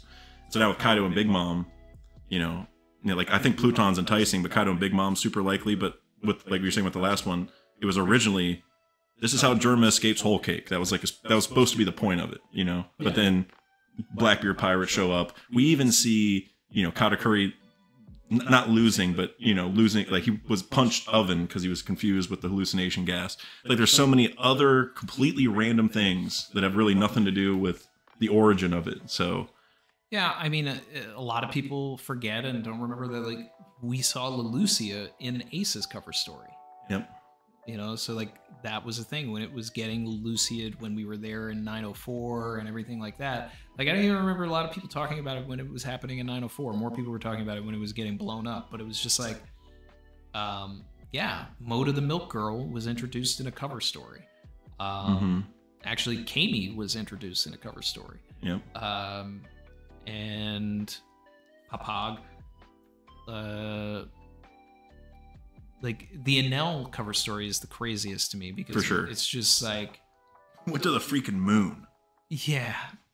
I feel like there's just going to be like so much relevance there that, and it was never animated, so we can't even look for the finer details in the anime.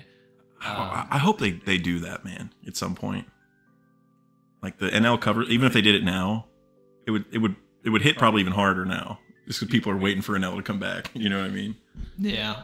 But we'll get something when he'll likely be a part of Elbaf. So I highly agree. Vasil Vladimanovici said if you alternate the lyrics of Bink Sake and Top Musica, you get an entire new song. That's interesting, but I can't visualize what you say. I would have to see it written out the way that you're saying it to understand what I can't put it together right now. I'm gonna look that up later though, because I love theories about what Bink Sake's lyrics are about. Like, because it's gonna be something. Like I don't, there's a lot of different ideas on it, so I don't really know yet.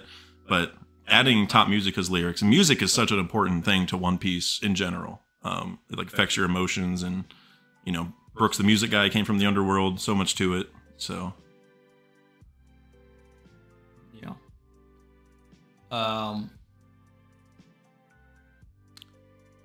What do you think about Calico Yorkie now that we're talking about Bink Sake? What do you mean? What do I think? Like, is he going to come back? That kind of question. You think he's alive? You think he died? What's your take? I think the most likely thing is he just died, and he's not going to come back. But that's not to say that I think that definitely happened, because the fact we never actually saw him dead is, I'm a big believer in no body, no death when it comes to Ichiro Oda. Yeah, that's a huge thing for me. So, so I don't really have a theory on it. I would guess that he's dead, but do you have an idea? Do you have a theory? I do. I was thinking about making a video about it, but at the same time, it's like I don't know if I have enough meat for it. But it's like my thought now is like, when you go back to the Brook flashback and everything, and Yorkie goes away, like they said that he sailed into the Calm Belt, and like they put him on the ship, sent him to the Calm Belt. What's in the Calm Belt? Amazon Lily. So it's like, I'm wondering if when we like get a little bit of exposition on like maybe even that missing Amazonian princess, that the case of lovesickness that they're talking about may have been with Yorkie. And then I started going down a rabbit hole where I was like, is Yorkie Luffy's other grandfather? And if that's the case, would that add this crazy relevance to Brook pledging allegiance to Luffy, not realizing that like the crew that he's on now is actually like the literal descendant, basically, of his old like crew. A spiritual relation. Like I do a lot of familial connection things, different theories. Like I still love the idea that Robin could be the half sister. I love the idea. I've said before that I think the character's name is Seto or something in the Nolan and Calgara flashback. Like really looks like Luffy, and it's like, that's true. What if he was actually like back then someone from Jaya, and he's actually like, we can go back to Skypiea, and he's like a distant cousin of Wiper in some way. Well, remember the Shandia chief looks like Garp. Yeah, exactly. They even have the dog mask. But not only that, what did Calgara do when we first saw him? He did the exact same move that Garp did with the chain, with the giant like cannonball on a chain. They both have the same exact attack. Love that scene, by the way. But yeah, like the ship's like leaving, and he just throws the cannonball. Yeah, so it's like if Calgara's daughter, right? Moose, and then she was about to be sacrificed too. So she was about to be sacrificed, exactly. And Calgara offered for her to marry Nolan, or like, Nolan, you should marry my daughter, and he's like, maybe I do have enough for a video. Maybe you do, but you should just make this video. I like it already. Just make it.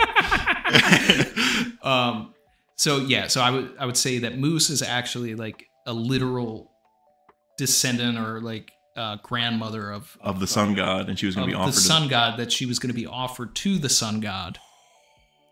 Because, bro, like if I pull up the panel of the other dude in that flashback, like he just looks like Luffy. So it's like, then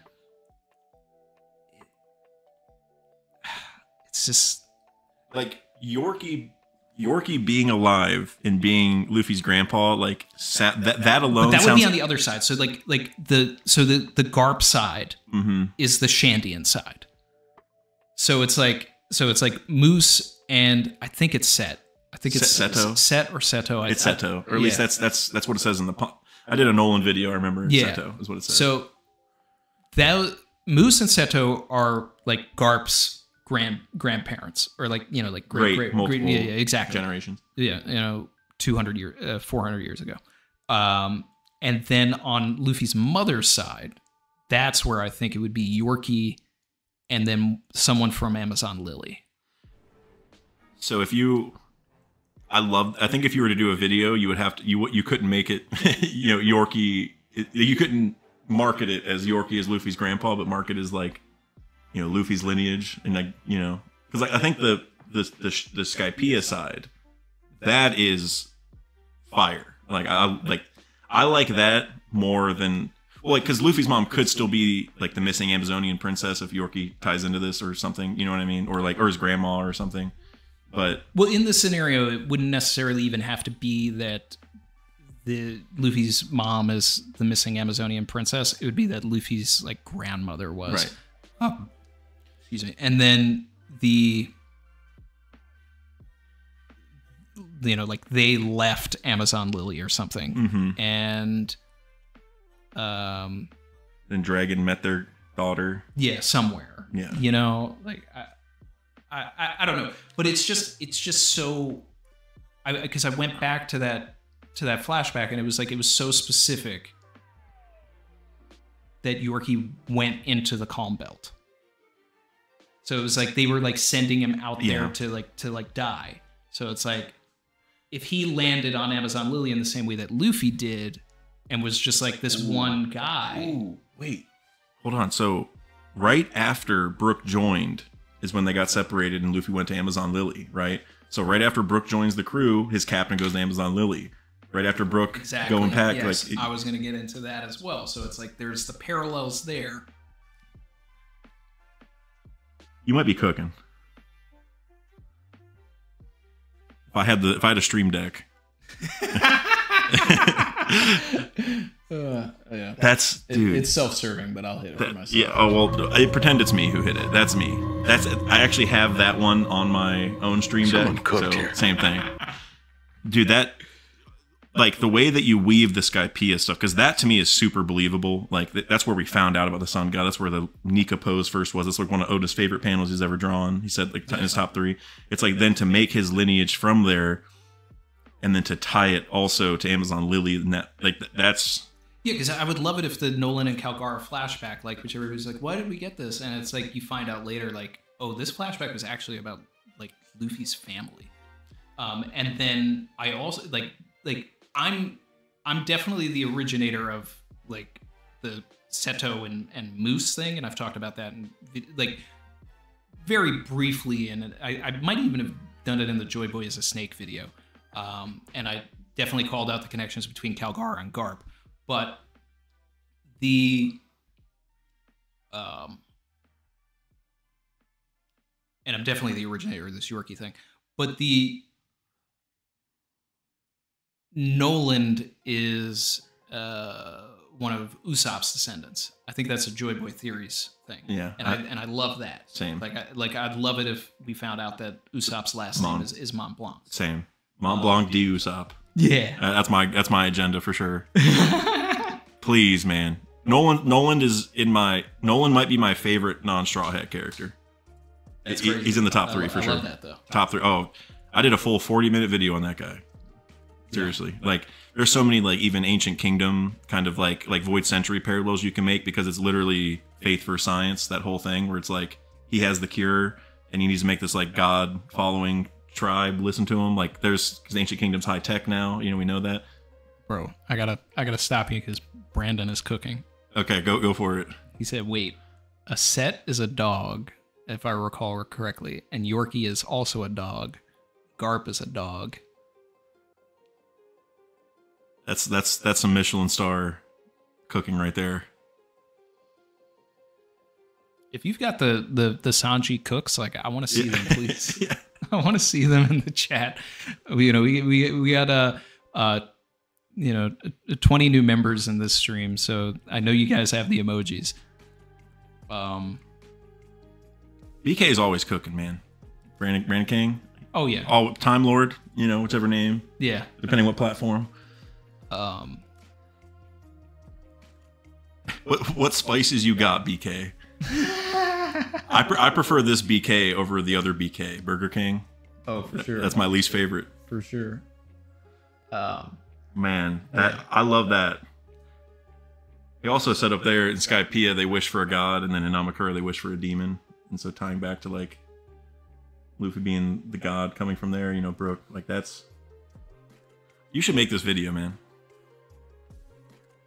Yeah, that might be next. That's people love Luffy's lineage theories. Yeah, if I go into it and I really like make it all about the multiple connections, I think make it Luffy's lineage revealed. And just save the Yorkie stuff for later. Just you know what I mean? Just because it would probably make sense to put it later, but yeah, I'll put it at the end because it's the most nebulous. Yeah. The Skypiea stuff is way stronger. Yeah, I mean but the Yorkie thing, I don't know. I think that would be the craziest W ever. Because it's also like here's a character that was introduced in chapter 102 or something, and it's just okay. The first thing we see as Luffy enters the Grand Line after we just met his dad, technically, right? Is here's this guy from 50 years ago that's actually his grandfather. Yeah. Like, I could see Oda doing something like that. And I also feel like the connections between Luffy and Laboon are understated in terms of, like, the second Luffy entered the Grand Line and really started his journey, right? Because like the first part of the journey was getting to the Grand Line. Like he always wanted to be the Pirate King, but that was like, I remember even as a kid watching like 4Kids or whatever. And I remember like, man, I really want to see this Grand Line place. Like they keep talking about heading over there. I want to, and I never got that far until I was an adult. But you know, the first thing he sees is a whale, and he's like, "We're gonna go around, and once we're done, then I'm gonna come see you again, and we're gonna come back down the mountain." And so like tying it back to all this, like what if like his ancestors had the same, you know, like Yorkie being related to him had the same goal? You know, it's like he's carrying that will very directly. You know, I think the only thing about Yorkie would be dead now. He's too old. In my idea of it all, yeah, but which that should happen because I love Laboon, but he shouldn't get to see anyone else from the Rumbar Pirates other than Brook. Oda would need a really good reason for why Yorkie never went back to see Laboon. And I would hope it's not just guilt. Well, it would be that he has to finish the journey first. Kind of like Brook. He's like, we can't turn around. Oh. What if Yorkie is the man marked by flames? Bro? I mean, how old would he be now? He would like be 80, like 70 something. He would be in his 80s, early 90s. Like if he's older than Brook, which I think he's probably younger than Brook. So he might be. He could be anywhere from like Garp's age to, but the other thing too is like they literally set him off on a ship into the Calm Belt to sail around and to his death. Now, if he's the man marked by flames and like found out different things, and it's like he can't go back to Laboon because he found a new purpose to sail around with whatever is on that ship if it's the final poneglyph, which may have been on Amazon Lily because it ties to maybe Lily or something like that, and he learned something, and that would be the craziest thing if like we meet Saul, right? Robin meets Saul, but then Brook was dead. But Brook is reuniting with Yorkie. That would be so crazy. Like I guess the one thing I'm thinking is I don't know how he would get it because it was the one in Fishman Island, and so he would have to go down there and scoop it up. And something I've always brought up with this is that whoever got that poneglyph either needs to... They pretty much have to be best friends with Whitebeard. Because Whitebeard held the territory after that. You know what I mean? Like right out... Because Roger died a year after he went down there and got that. And then Whitebeard held it pretty much since then. It was... I don't think we have an exact year, but it was like over 20 years ago. And so then, you know, other Rocks pirates have had poneglyphs, like road poneglyphs, like Kaido, Big Mom, you know what I'm saying, have had road poneglyphs. So having Whitebeard technically be in charge of one would also make sense, but he just moved it. But either way, though, Yorkie would have to... And also something else is that the fishmen, Jinbei and Neptune, if the poneglyph got stolen, the road poneglyph, they would say something, right? There would be like a code red situation by now. Like Jinbei especially, being part of the crew, would be like, hey, you know, hey, you guys should know that this final road poneglyph we're looking for, you know, got taken a while ago.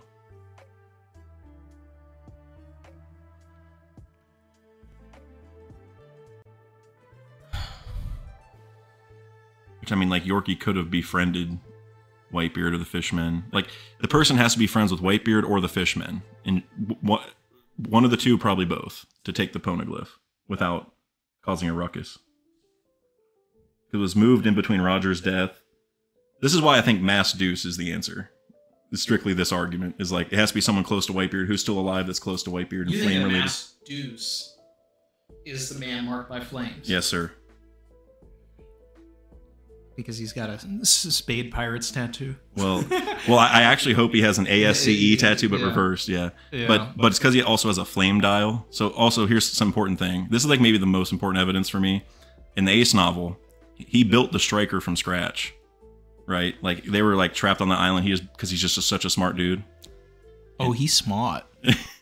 and he basically, when they're building the ship, he's literally like, hey, if you char the wood, it'll be stronger. So like make the wood black for the ship. Like if you char it in fire, like there's literally like at least in the Boichi version, you like literally throw it in front of the fire and he has like a plank. So the man marked by flame ship is black. So what if he charred the whole ship because he knows it's stronger that way, right? Because like he wanted to have a strong, and it would just look badass that way. But then also going back to the flame dial that he had, because remember he built the turbine thing in the striker that used Ace's fire, so he was able to like build propulsion on a ship using fire, right? He's like, if I have infinite fire, I can make propulsion however, we can get around as much as you want. So going back to the whirlpool on the ship, he still has that flame dial, and it has like unlimited fire pretty much. Like he uses the striker now to go around using the flame dial. Like we saw at the end of the Boichi version, which, that part wasn't in the Ace novel specifically, where we see him ride out with the flame dial and the striker, but the rest of it's in the Ace novels. But basically, so what if he uses that? What if like in the ship that's the man marked by flame ship, he has like a special turbine in the bottom using the flame dial that's making the whirlpools, because he already built from scratch the striker pushing force backwards to make the ship go. If he just pushes it downward, it would be creating like a vortex or something. That part is like a little bit sticky, but it's like the burning of the ship part makes sense. And also in the last thing he said was like, I want to follow Sabo and Luffy. Like I want to like report on them only to Morgan's. So he's been like following them for 2 years because we saw him at Sphinx. And he was also friends with Whitebeard. Like Whitebeard literally, like he was one of their doctors. And when Whitebeard got burnt by Ace, a burn scar, you could say, in his 99th battle, he got burnt, and he went right to Deuce for treatment. He went specifically to Deuce. He never got treated by Deuce before that. And right after the 99th battle, and he got a burn scar, he went and it was only him and Deuce in the room.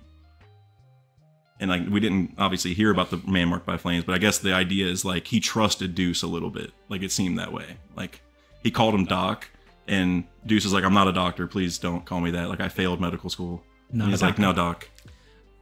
I just don't know if Oda is going to make Deuce that big of a character, because it's like Deuce isn't really in the manga at all. Mm-hmm. So it's like you don't know who this character is if you're casual. He might be using this to sell the novels.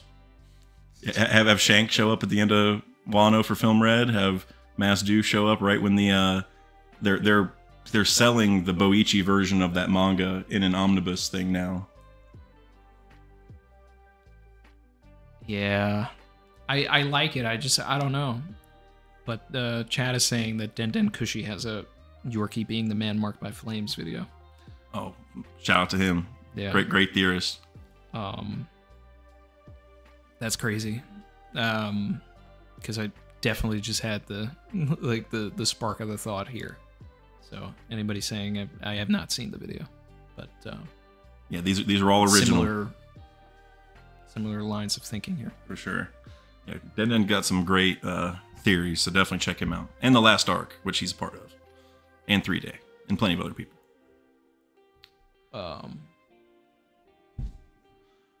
Yeah. Wow. Yeah, Mass Deuce is that's been my go-to since I read the Boichi version and I saw him with the flame dot. Because also, what's the burn scar of it? I mean, he's with Ace the whole time. Like, he ate half of the Marimara no Mi. Like, he could just have a tattoo. There's like so many things that could be. Like, what if under his jacket he just got burnt in an argument with Ace one time or something? Like, I don't know. I like that, but I don't know. I like this. I like this Yorkie idea now. That might be my new top. I like the Yorkie being Luffy's grandpa. Yeah. Maternal grandpa. Yeah. I like that a lot. But it's like, if we're going to have the man marked by flames be another character, like, it's got to be someone like deeply connected to Luffy. And Mass Deuce could do that, but Yorkie would be so much better for like it would be good for Brook. It would be good for Luffy if it's the case that I'm saying. Mm-hmm. And yeah, it's deeper for me. Well, the thing with Mass Deuce, I guess like the deeper level, if I were to go just outside of the pure evidence or whatever, you know, what I view as evidence at least, you know, the deeper like emotional layer there is that it's Ace and Whitebeard helping Luffy from beyond the grave, essentially, because it's probably a plan from Whitebeard. It's not just Mass Deuce operating on his own. It was probably like, here's the basically the steps that I think happened. So going back to the Whitebeard and Fishmen part, where Whitebeard held the territory for all that time, and like if the poneglyph was taken, he would have brought hell on whoever took it. You know what I'm saying? Because like it's his friends for one thing, so he would do that for whatever. But like, I mean, even though he didn't want the One Piece, I'm sure he knew those poneglyphs were important. Like he knew Roger needed Odin, and so basically, somebody that he knows and likes and trusts, he probably made a plan like, hey, you need to go move this because if I die here in Marineford, we're cooked. Like somebody's going to go down and take it immediately, and that would be after Black. But why would that person be Deuce and not like Marco or Jozu? Too obvious for Blackbeard. So Blackbeard, I think he's the one who necessitated moving the poneglyph. So I think when Blackbeard betrayed, because Blackbeard, so Jinbei has mentioned this, and I think someone else has mentioned this before too, where Blackbeard had like intimate knowledge of Whitebeard's territories, is the way that it was put. So like he would have known that in Fishman Island that road poneglyph was there. So I think what happened is when Blackbeard betrayed the crew, Whitebeard was like, okay, well, first order of business, we got to move this because Blackbeard's going to go take it. He knows it's there. And he's also like, the fishmen probably still think he's a part of my crew right now. You know what I'm saying? Like, we got to go move that because I might die in Marineford. You know, like if I'm dead, you know, and now you go back to Bakken, who's looking for Whitebeard's inheritance. Did he hide? Is that part of what she's looking? Does she think he hid it at Sphinx Island? And where did we last see Mass Deuce? Sphinx Island.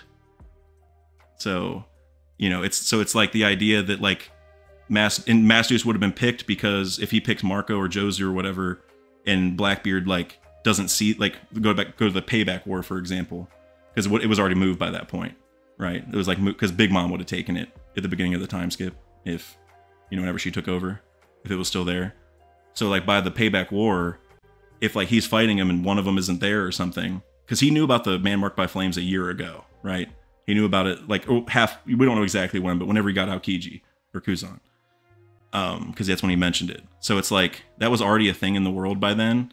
But if he saw, but I think Payback War happened before that. But regardless, if he does that war and one of them's missing, and then he's like, oh, the poneglyph from Fishman Island is gone somewhere.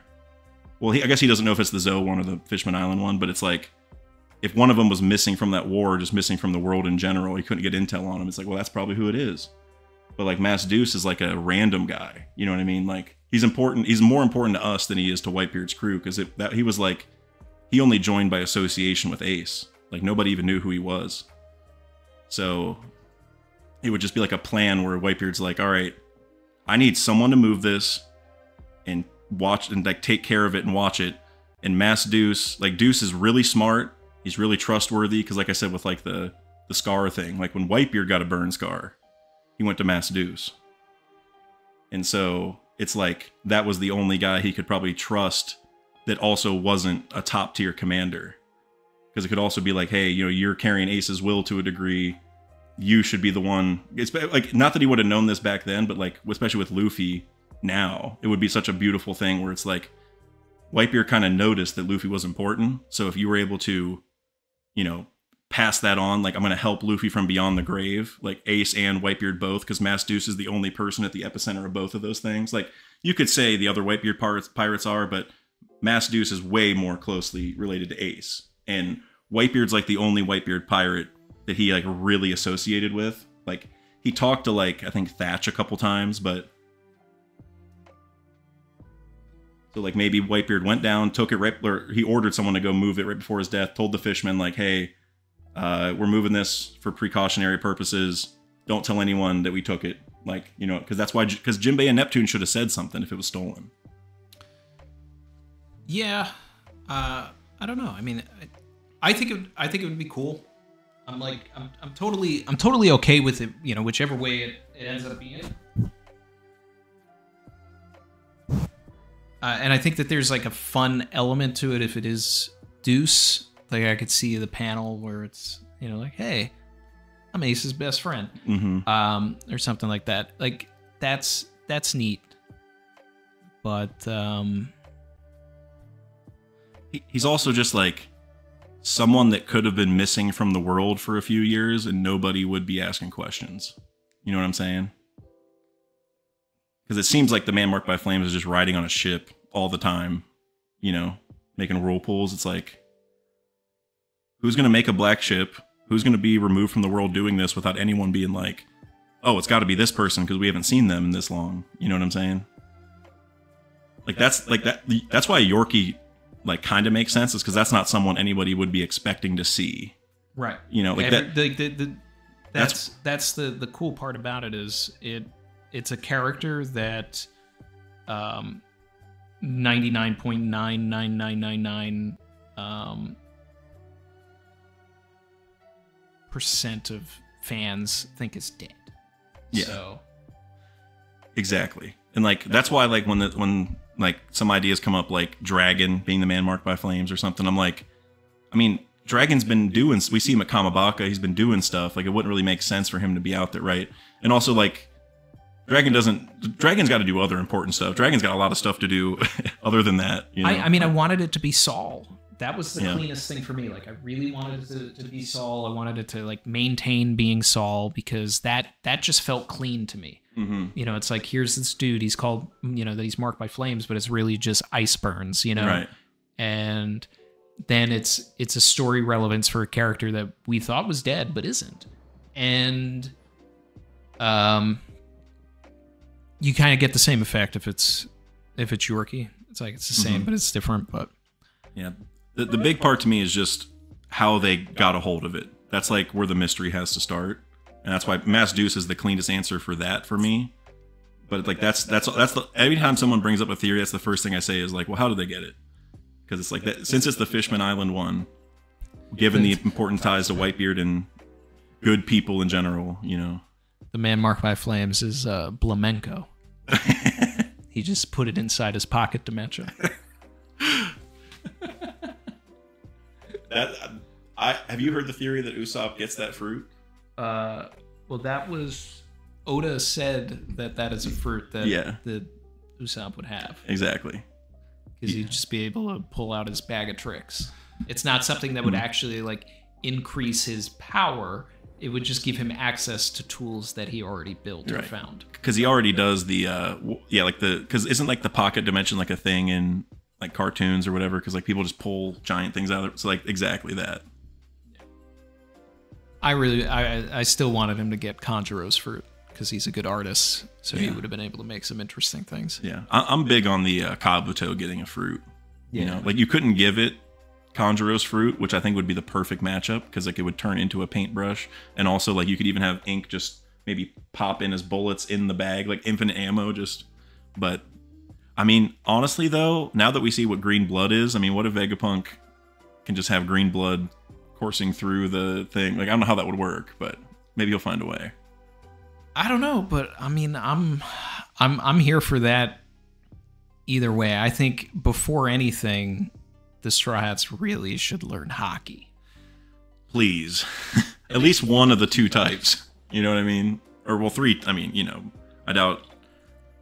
We don't have to get into this whole discussion, but I don't know how many Straw Hats will end up with Conqueror's hockey, but they should all have armament and observation by the end, you know? Yeah. Are you a Sanji Conqueror's guy?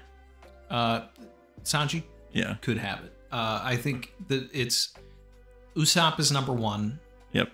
Then Sanji. Agreed. And then Nami. I'm with that too.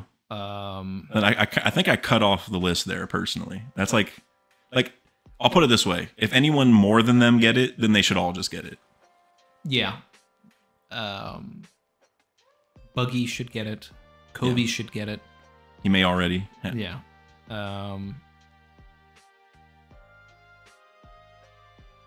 Helmeppo? Ha, no. Helmeppo's gonna get 2 black blades.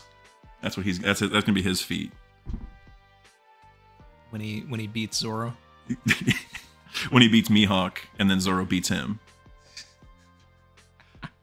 I unironically though, I think a cool matchup to happen, like Helmeppo should lose this, but one matchup I would love to see is Helmeppo versus Vista.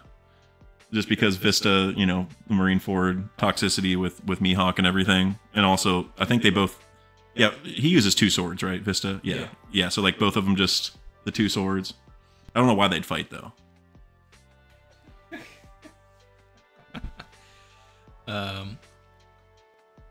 Yeah. I don't know about anybody else. Crocodile. Please. That's, you know, I need my goat to have it. Shout out to Double O Flevens.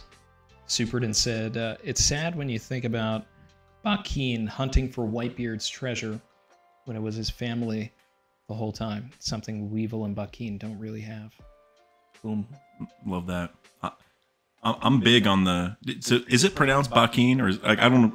Because people always yell at me for not saying Miss Buckingham, and I don't even know. I mean, if you're gonna say Bakeen, then I think it should be Bakeen. I don't think it's Bakken. Yeah. But I don't know. Old Stussy. Yeah. But then at the same time, is it Stussy? You know, it's you know, is it Marijoa? Is it Marie Joie? Yeah. Is it Mary Joyce? Like, there's so many things. Yeah. Like for me, I think a big thing is like sometimes I like pronouncing it the way they do in the sub. You know what I'm saying? Where like for instance, like Lucy and Dressrosa, I always say Lucy because that's how they say it, right? Lucy. Yeah, I always say it that way because that's just in my mind. That's like the first sound I think of. But about Miss Buckingham, you know, whatever her name is, I wouldn't say I have full theories on her exactly, but I think she is way more relevant than we give her credit for because, for one thing, like the treasure stuff, that could be the poneglyph, maybe, like that's kind of a cool thing. But really, the Weevil stuff, because she said that Vegapunk was the only man who could, well, not only man, but Vegapunk is the man who can prove this is Whitebeard's kid. And now Vegapunk's dead. And so how does that, you know? Yeah, I mean, I still want to see Impel Down 2.0 now that we have context of Marco and Bakeen like needing to like get Weevil out. But the thing is the last thing they talk about is Vegapunk. So it's like, are they coming to Egghead or are they going to Impel Down straight away? I'm actually cooking a video on this, but I'm more than happy to talk about it. Where I think what's going to happen is they're going to stay there because Marco probably wants proof that that's Whitebeard's kid. You know what I'm saying? I think that's one. I don't think he's going to go on a whim. You know, like I think he wants some kind of. That's why they say the Vegapunk thing. You know, like they're going to have to talk about it first. So what I think is going to happen is maybe when we leave Egghead, we're going to just stop at Sphinx really quickly because it's near Elbaf. Because remember, Shanks dropping off Marco. Like on the way, they're going to drop me off or whatever. So we know Sphinx is really close to Elbaf. So what if they stop there briefly? They might because we know the log pose isn't pointing there, so I'm not sure how they would end up there exactly. But they might take a pit stop there, see Ace's grave, which I think would be something that should definitely happen. That's what I wanted to happen after Wano. Yeah, like that should happen next. Because then right before they go to Elbaf, which like I think is going to be the starter of the final war, basically. Like after that, we're pretty much in the legit. We're already in the end game, but that's like the end game. Like we're talking government fighting, Lodestar, Laugh-Tail. Gotta choose one of them. While you were talking, like I've been saying that you know, my top choice is like the Grand Fleet goes and you know, does Impel Down 2.0. But and I would love it if like Law ended up there, like while he was sailing away, like he got caught, and then it's like it's a thing where Law becomes one of the protagonists of Impel Down 2.0. Okay. But now, you know, just thinking about Marco going there, like if he did go there, like what if we got like a heist movie scenario where Marco's actually like going around and just like he did with Izo, he's like, I'm putting together a crew. Yeah. And then to the actual inversion is not that extensions of Luffy are doing Impel Down 2.0, but it's actually the reverse of Blackbeard invading and the Whitebeard pirates go in, and this is the family that Weevil is looking for. This is the treasure. You wanted the treasure, here it is. And remember, with Marineford and Impel Down the first time, what was the whole reason Luffy broke an Impel Down? to save Whitebeard's son, technically speaking. Now they're going to break back in and save Whitebeard's real son. Cook. That's, I want it to be the Grand Fleet, but that might be what it actually is. Yeah, I think, and also, like, not that I want Marco to die or anyone from the Whitebeard Pirates to die, but I think this could be a reasonable place for that to happen. It's like some of them, you know what I mean? Don't make it out, like, because think about it, like, Whitebeard died trying to save his son. If Whitebeard's sons die saving his real son, that's like another layer to it. Like, they all don't have to, but yeah, it's like Marco's pulling up, and it's just like, hey, so, you know, we failed one son. Let's not let that happen exactly. again. Yes. And then in the process, Doflamingo gets out, and all these other people. The thumbnail is literally half Marco's face, half Doflamingo's face, because it's going to be Marco going to save Weevil, but that's going to be how Doflamingo, because we already know Doflamingo and Crocodile parallel a million different ways, right? Well, if he goes down to level 6, and they're like trying to talk about how to get out, and you hear that laugh, you know, and then I can help you guys get out. Just let me out of here. And it's the same thing as Croc. That's exactly what happened with Croc. Sashiburi dena Marco. Yeah. Wouldn't that? I can just see the scene now. Ichiban Taicho. And then also Mr. 2. On Clay, yeah, exactly. We gotta get him out. Gotta get him. And everyone thinks, you know, Doflamingo's going to join Cross Guild, or should, because the Warlord parallel. Well, Mr. 2, he needs to even more so, in my opinion, because they already have Mr. 0, 1, and 3, right? I'd love that. So I'd love that. Yeah, that's a video right there. Oh, it's coming. Wow.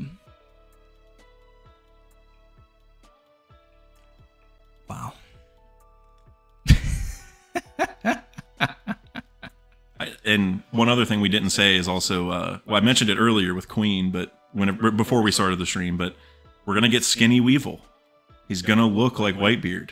Remember how there was that panel where he was looking like in a mirror? He's like, "Hey, that's Pops," but he doesn't look anything like. It's just the mustache. But that's interesting. But the thing is that Skinny Rizo didn't take. Didn't take what he didn't like. We didn't get. We got, you know, Rizo got the suck, and then the next time we saw Rizo, he was still Rizo. So it's like the Green Bull thing only applies if you're a woman. Oh, you think so? Yeah, because this is a shonen. Well, I'm thinking, since Queen specifically said if I was too skinny, or if I was skinny, I'd be too popular, and he got the suck. I think. But I think if we saw Queen again, he would not still be skinny. I think it's just that Rizo wasn't large enough. You know what I mean? I think that's the idea there. Is it's like liposuction essentially. I think that's the idea. We'll see. Yeah, we will. I mean, we'll see. It's interesting. Yeah, because there's some fan art of Skinny Weevil, and it's amazing. I've never seen it. Oh, you should. It's amazing. Yeah. I actually just got it. Where at? There's so many third figures. Shelf. What's that? Third shelf next to Croc. Oh, right here. Oh, wow. That's a nice one, man. The Road Poneglyph, though. Yeah. That one's that. Yeah. That's with the moss on it. Yeah. Yep. Mm-hmm. Perfect. I got the Yonko there. Luffy on top of Buggy. I used to have Crocodile there because he's the real Yonko. Yeah, well, he's right over here on the Eternal Pose. Yeah. I had to elevate him. Shout out to Old Greenies who said Stussy Triple Cross. Who else is coming to Egghead? I know you, Captain, so tell me. Just caught up. Love the streams. My dream is to call in one day. I mean, that could be an interesting thing to do. Is do I don't know how I would set it up, but like a call-in thing would be. I don't know how you would either. I mean, like a call-in would be like you could at least do like a Discord thing where like you probably only allow certain probably, people. it'd probably have to be like a Discord thing. But that's cool. It'd probably be like members only. Sorry everybody. But who else is coming to Egghead? Stussy Triple Cross I want because going back to the stuff we were talking about like CP0 being slaves and all of that, like I would rather Stussy, especially with her power set, being evil, because it's a way more menacing to have it in our heads that that's coming after us rather than on our side, because it's something that could incapacitate Luffy at any moment. So it's like imagine a scenario where she wakes up and then, proffers Luffy to the Gorosei by like biting his neck in the middle of a moment, and then like they teleport away with him. I like so. Well, do you think Stussy has a devil fruit, or that it's like biological, like it's like her race, or like some lineage, just some? That's interesting. Cloning? I think that the clone has a devil fruit. I think that it's it's probably some sort of bat fruit, or I don't know. I mean, Unlimited World Red, the video game, already had like a vampire devil fruit type thing. Okay. So if that's another situation where like the movies are coming around, if Oda like gave that idea and then was like, oh wait, actually I'm going to use that. Well, going back to this triple cross, because I don't think it's a devil fruit, but that's not like a big time agenda. That's just like if I had to guess, it's not. But if it is a devil fruit, so going back to how Lucci and Kaku awakened from between CP9 and CP0, like it's almost like maybe they were like given the awakening successfully by virtue of agreeing to be in CP0 or something to that degree.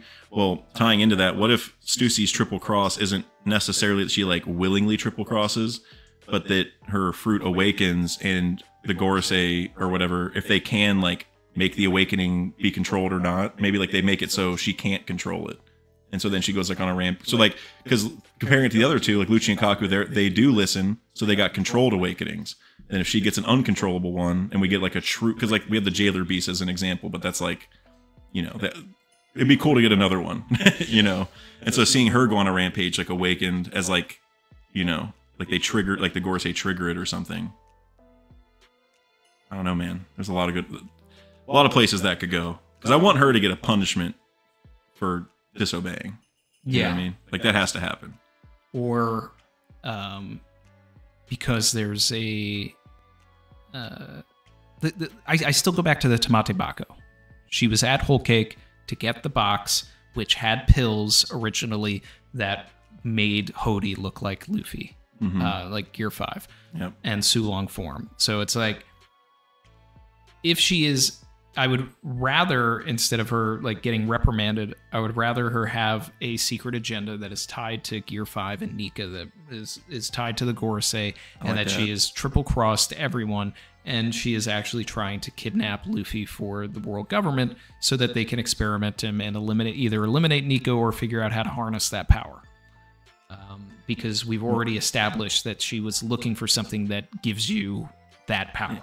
And connecting to that even more, what I think is super interesting is that she did that when Dufeld was getting the box, and Dufeld founded Mads essentially, right? He paid the bills, which is basically founding. It's like his whole project. So you tie the two together, it's like, Stussy is like a result of Dufeld. That's the idea, right? Like Dufeld funded how she exists, and so then tying those two together, like I don't know what you're saying makes a lot of sense, and I think why that is she could be aligned it. to Vegapunk if she would kill Dufeld? Yeah, there you go. It's like, what is the real agenda here? Because, like, I mean, she's listening to Vegapunk, but killing Dufeld, but it's like, how does that work? And also, I don't know if you heard the theory that Croc and Dufeld are related, but I like that theory. I've talked about that. Yeah. Okay. What I actually think, and this ties into the thing I was talking about earlier about like Croc being. I talked about it earlier because it's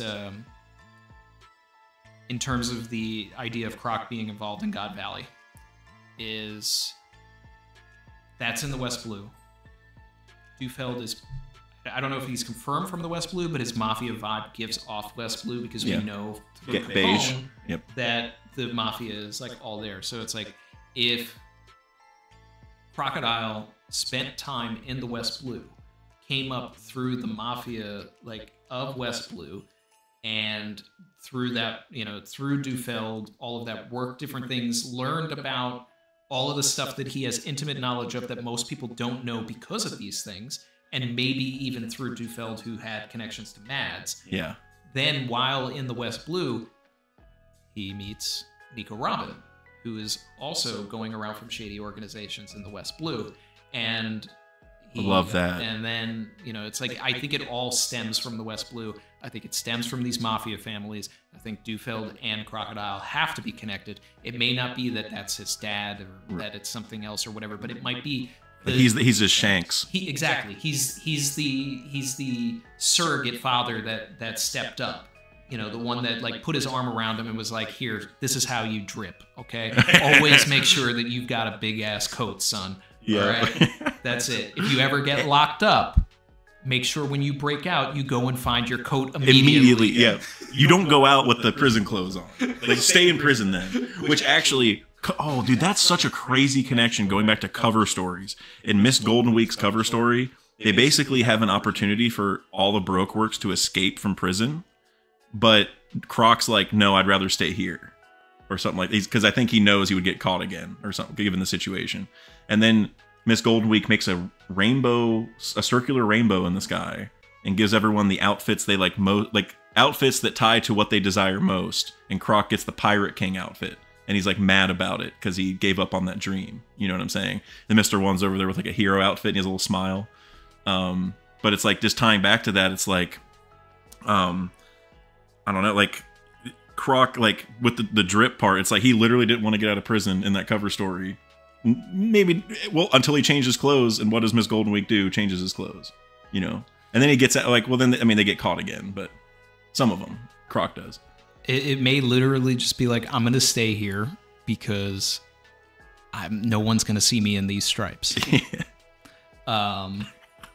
It could be that. Or if Crocodile at one point was a slave, like, it may be like, you know, he hates wearing those. Some sort of trauma of that because he doesn't want to be, you know, seen with that. Something like that. I don't know. Damn. I like that. I can talk about Croc all day. You know that. Oh, same. I mean, but, we should probably start wrapping things up here. At the next Croc summit, or, you know, whatever. we can talk about Croc there. Yeah. No, I'm, you know, it's like we did talk about Crossgill Davy back and all that when we were collabing and the video is finally out. Yeah. It only took me how many months or years at that point. But no, I appreciate, you know, you gave some input on that, especially the thumbnail. Yeah, well, if you do that the Yorkie one, hit me up. That's good. That can be a really good video. Like that can pop off. Yeah. Or are you going to the Buggy Bash? I was invited. Okay. Well, I saw him mention it. I was like, well, you gonna be there? That's definitely the Croc. We can talk about Croc there quite a bit. Well, I'm doing the Agenda Reverie tomorrow. True. Which is on Jay's channel. So tune into JD Legend tomorrow for the Agenda Reverie. There's going to be some nonsense happening. Some agendas. Oh yeah, agendas will be pushed. When Blackbeard in chapter, what was it, 1081, I think, when he was like, oh no, Kuzan, you got pirates all wrong. We're not just buddies chumming around. We all profit off our own agendas. That's like the literal word they use in the TCB. I was like, Jay's got to be smiling somewhere right now. Yeah. Yeah. I think I saw a short that he made with that and there. He's just like, see? See? You know? But what agenda are you pushing? Barry wants to know, and so do I. I mean, I'm just gonna freestyle. I'm gonna see, okay. You know, I mean, you know, I've got my own agendas and all that. I mean, we've talked about it here. Got you. I didn't know if you were gonna go in with guns blazing about like one. No, I mean, I'll be low key and I'll come in when I need to. Yeah, when it's time to cook. Yeah, exactly. When the fire is at its hottest, start cooking. Exactly. I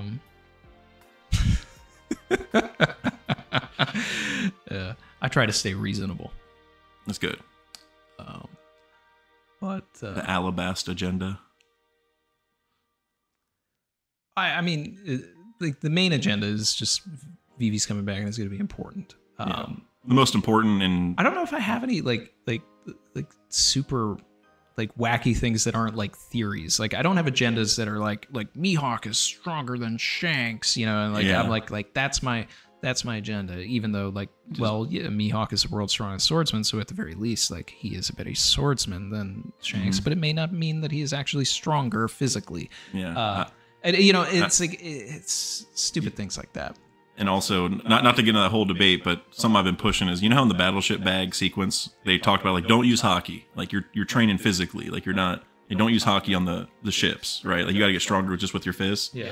I think that swordsman thing comes down to, like, who's better without hockey and who's better with it. Because, like, when you start using hockey, it's, like, totally different ball. Or maybe, like, Conqueror's hockey, you know what I'm saying? Or something. Because, like, I'm sure Shanks, when you fold that in, you know, that's what makes him so strong. But, like, Mihawk might just be better just purely physically with the sword. You know what I'm saying? Like, if they were to fight with no hockey, he would win. Yeah. That's what I'm thinking. Maybe my new agenda is magic piece. I like that. Soon said, saw Randy in the OPLA Season 2 Jacob sneak peek video. Yeah, I hope everybody enjoyed that. That wasn't me. That was that was Jacob here and then me here. Yeah, they put Jacob's face on everybody in that photo. Which is awesome. That video was great, especially the ending of it. Oh yeah, I need a green screen of Matt busting through the door. Anytime someone asks you about season 2, that's the thing. Like he's here to stop them. Yep, exactly, exactly. But yeah, let's we'll wrap things up here. This was awesome. Thank you, Dak, for coming. Thank you for dropping by. Thank you for inviting me. I mean, you know, only a few thousand miles or a few hundred miles, whatever it is.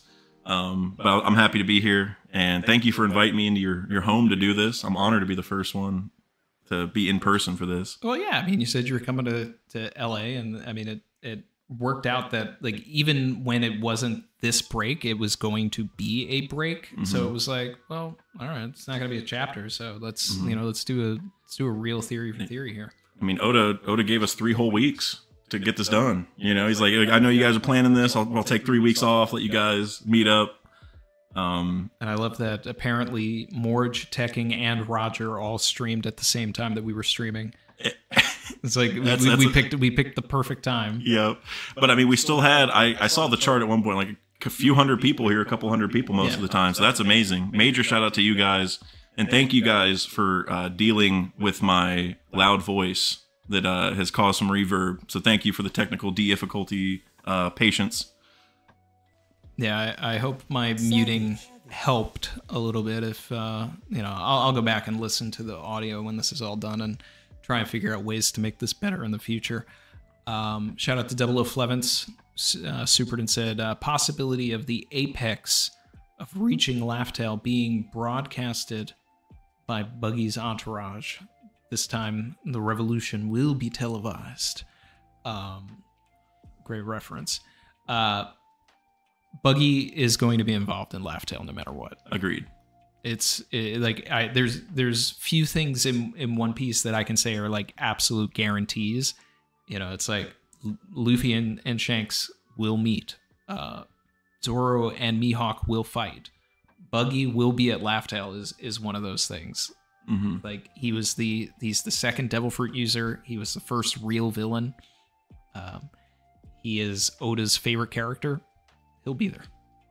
Yeah, and the only thing I would add is I think it would be best if like the Straw Hats could get there and we could have like a chapter or 2 of just them getting to bask in like the excitement, and then Buggy, like you're talking about, like being broadcasted. Then maybe Buggy's entourage can come in right after that and start showing it. But like, I definitely want to have at least a chapter to just sit in the insane peakness that is the crew finally getting there. But then I do think right after we have that sentimental moment, then Buggy's just going to come in and just, you know, make it a whole thing.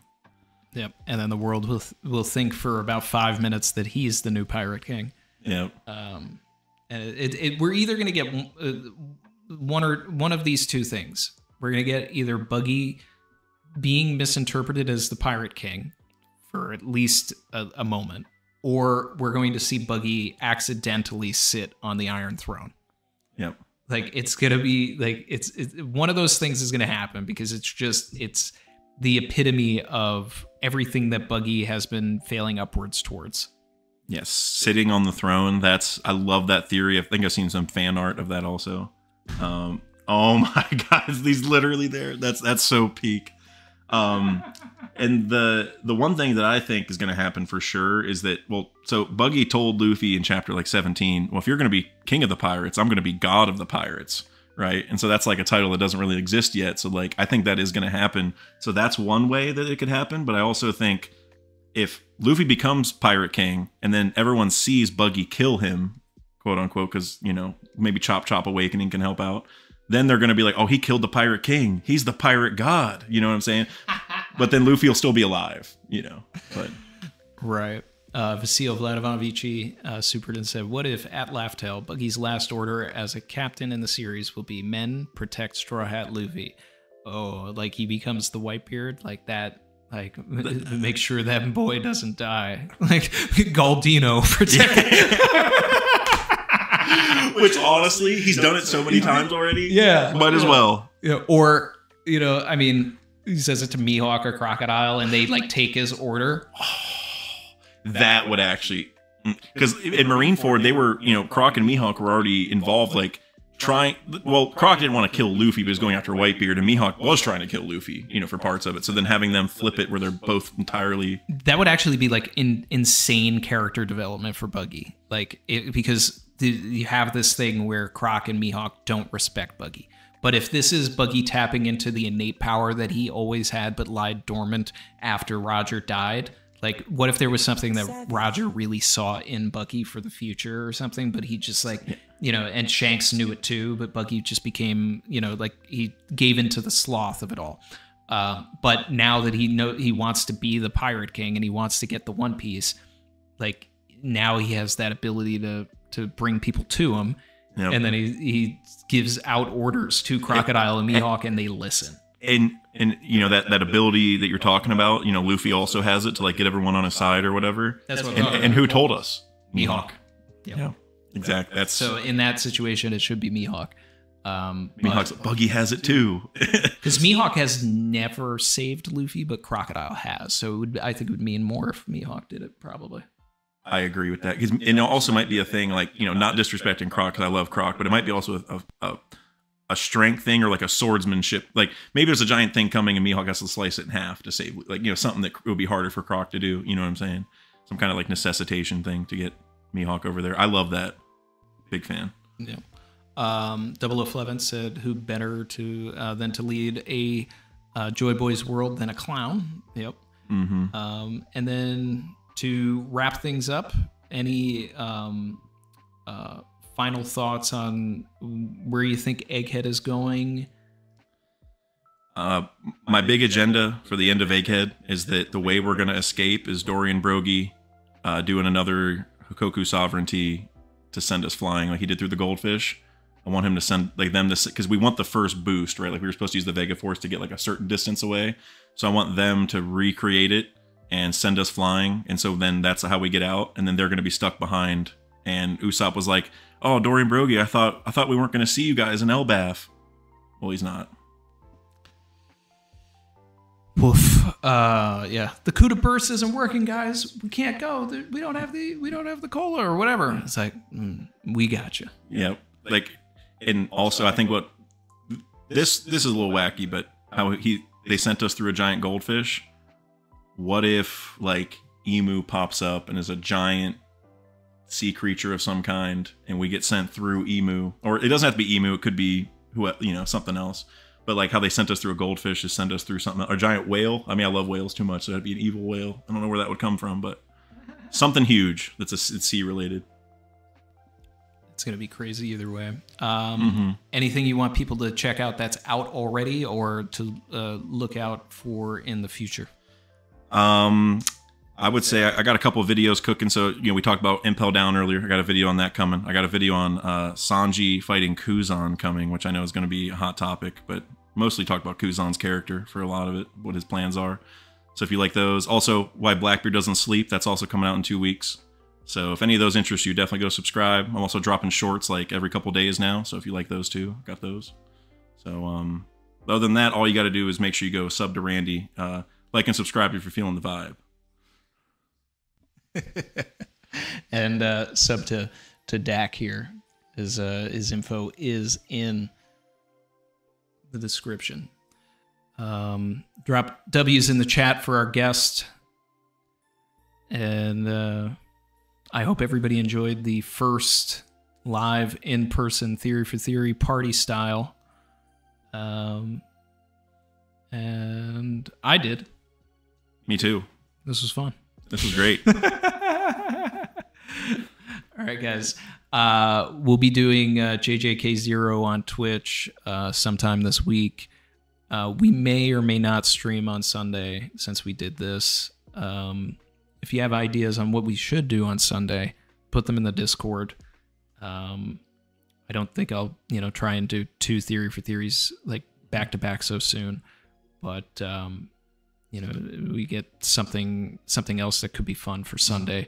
Put it in the Discord, put it in the comments. Leave a comment on this video so it moves up in the algorithm. Leave the likes so people see this, so they see the Cook Fest.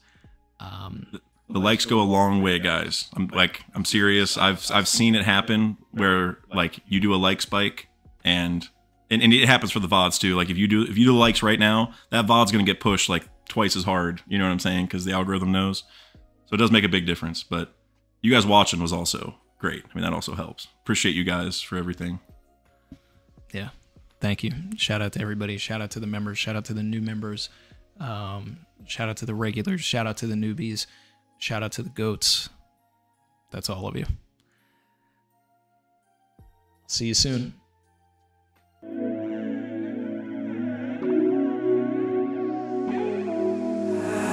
I've been swimming deep, deep. Savage.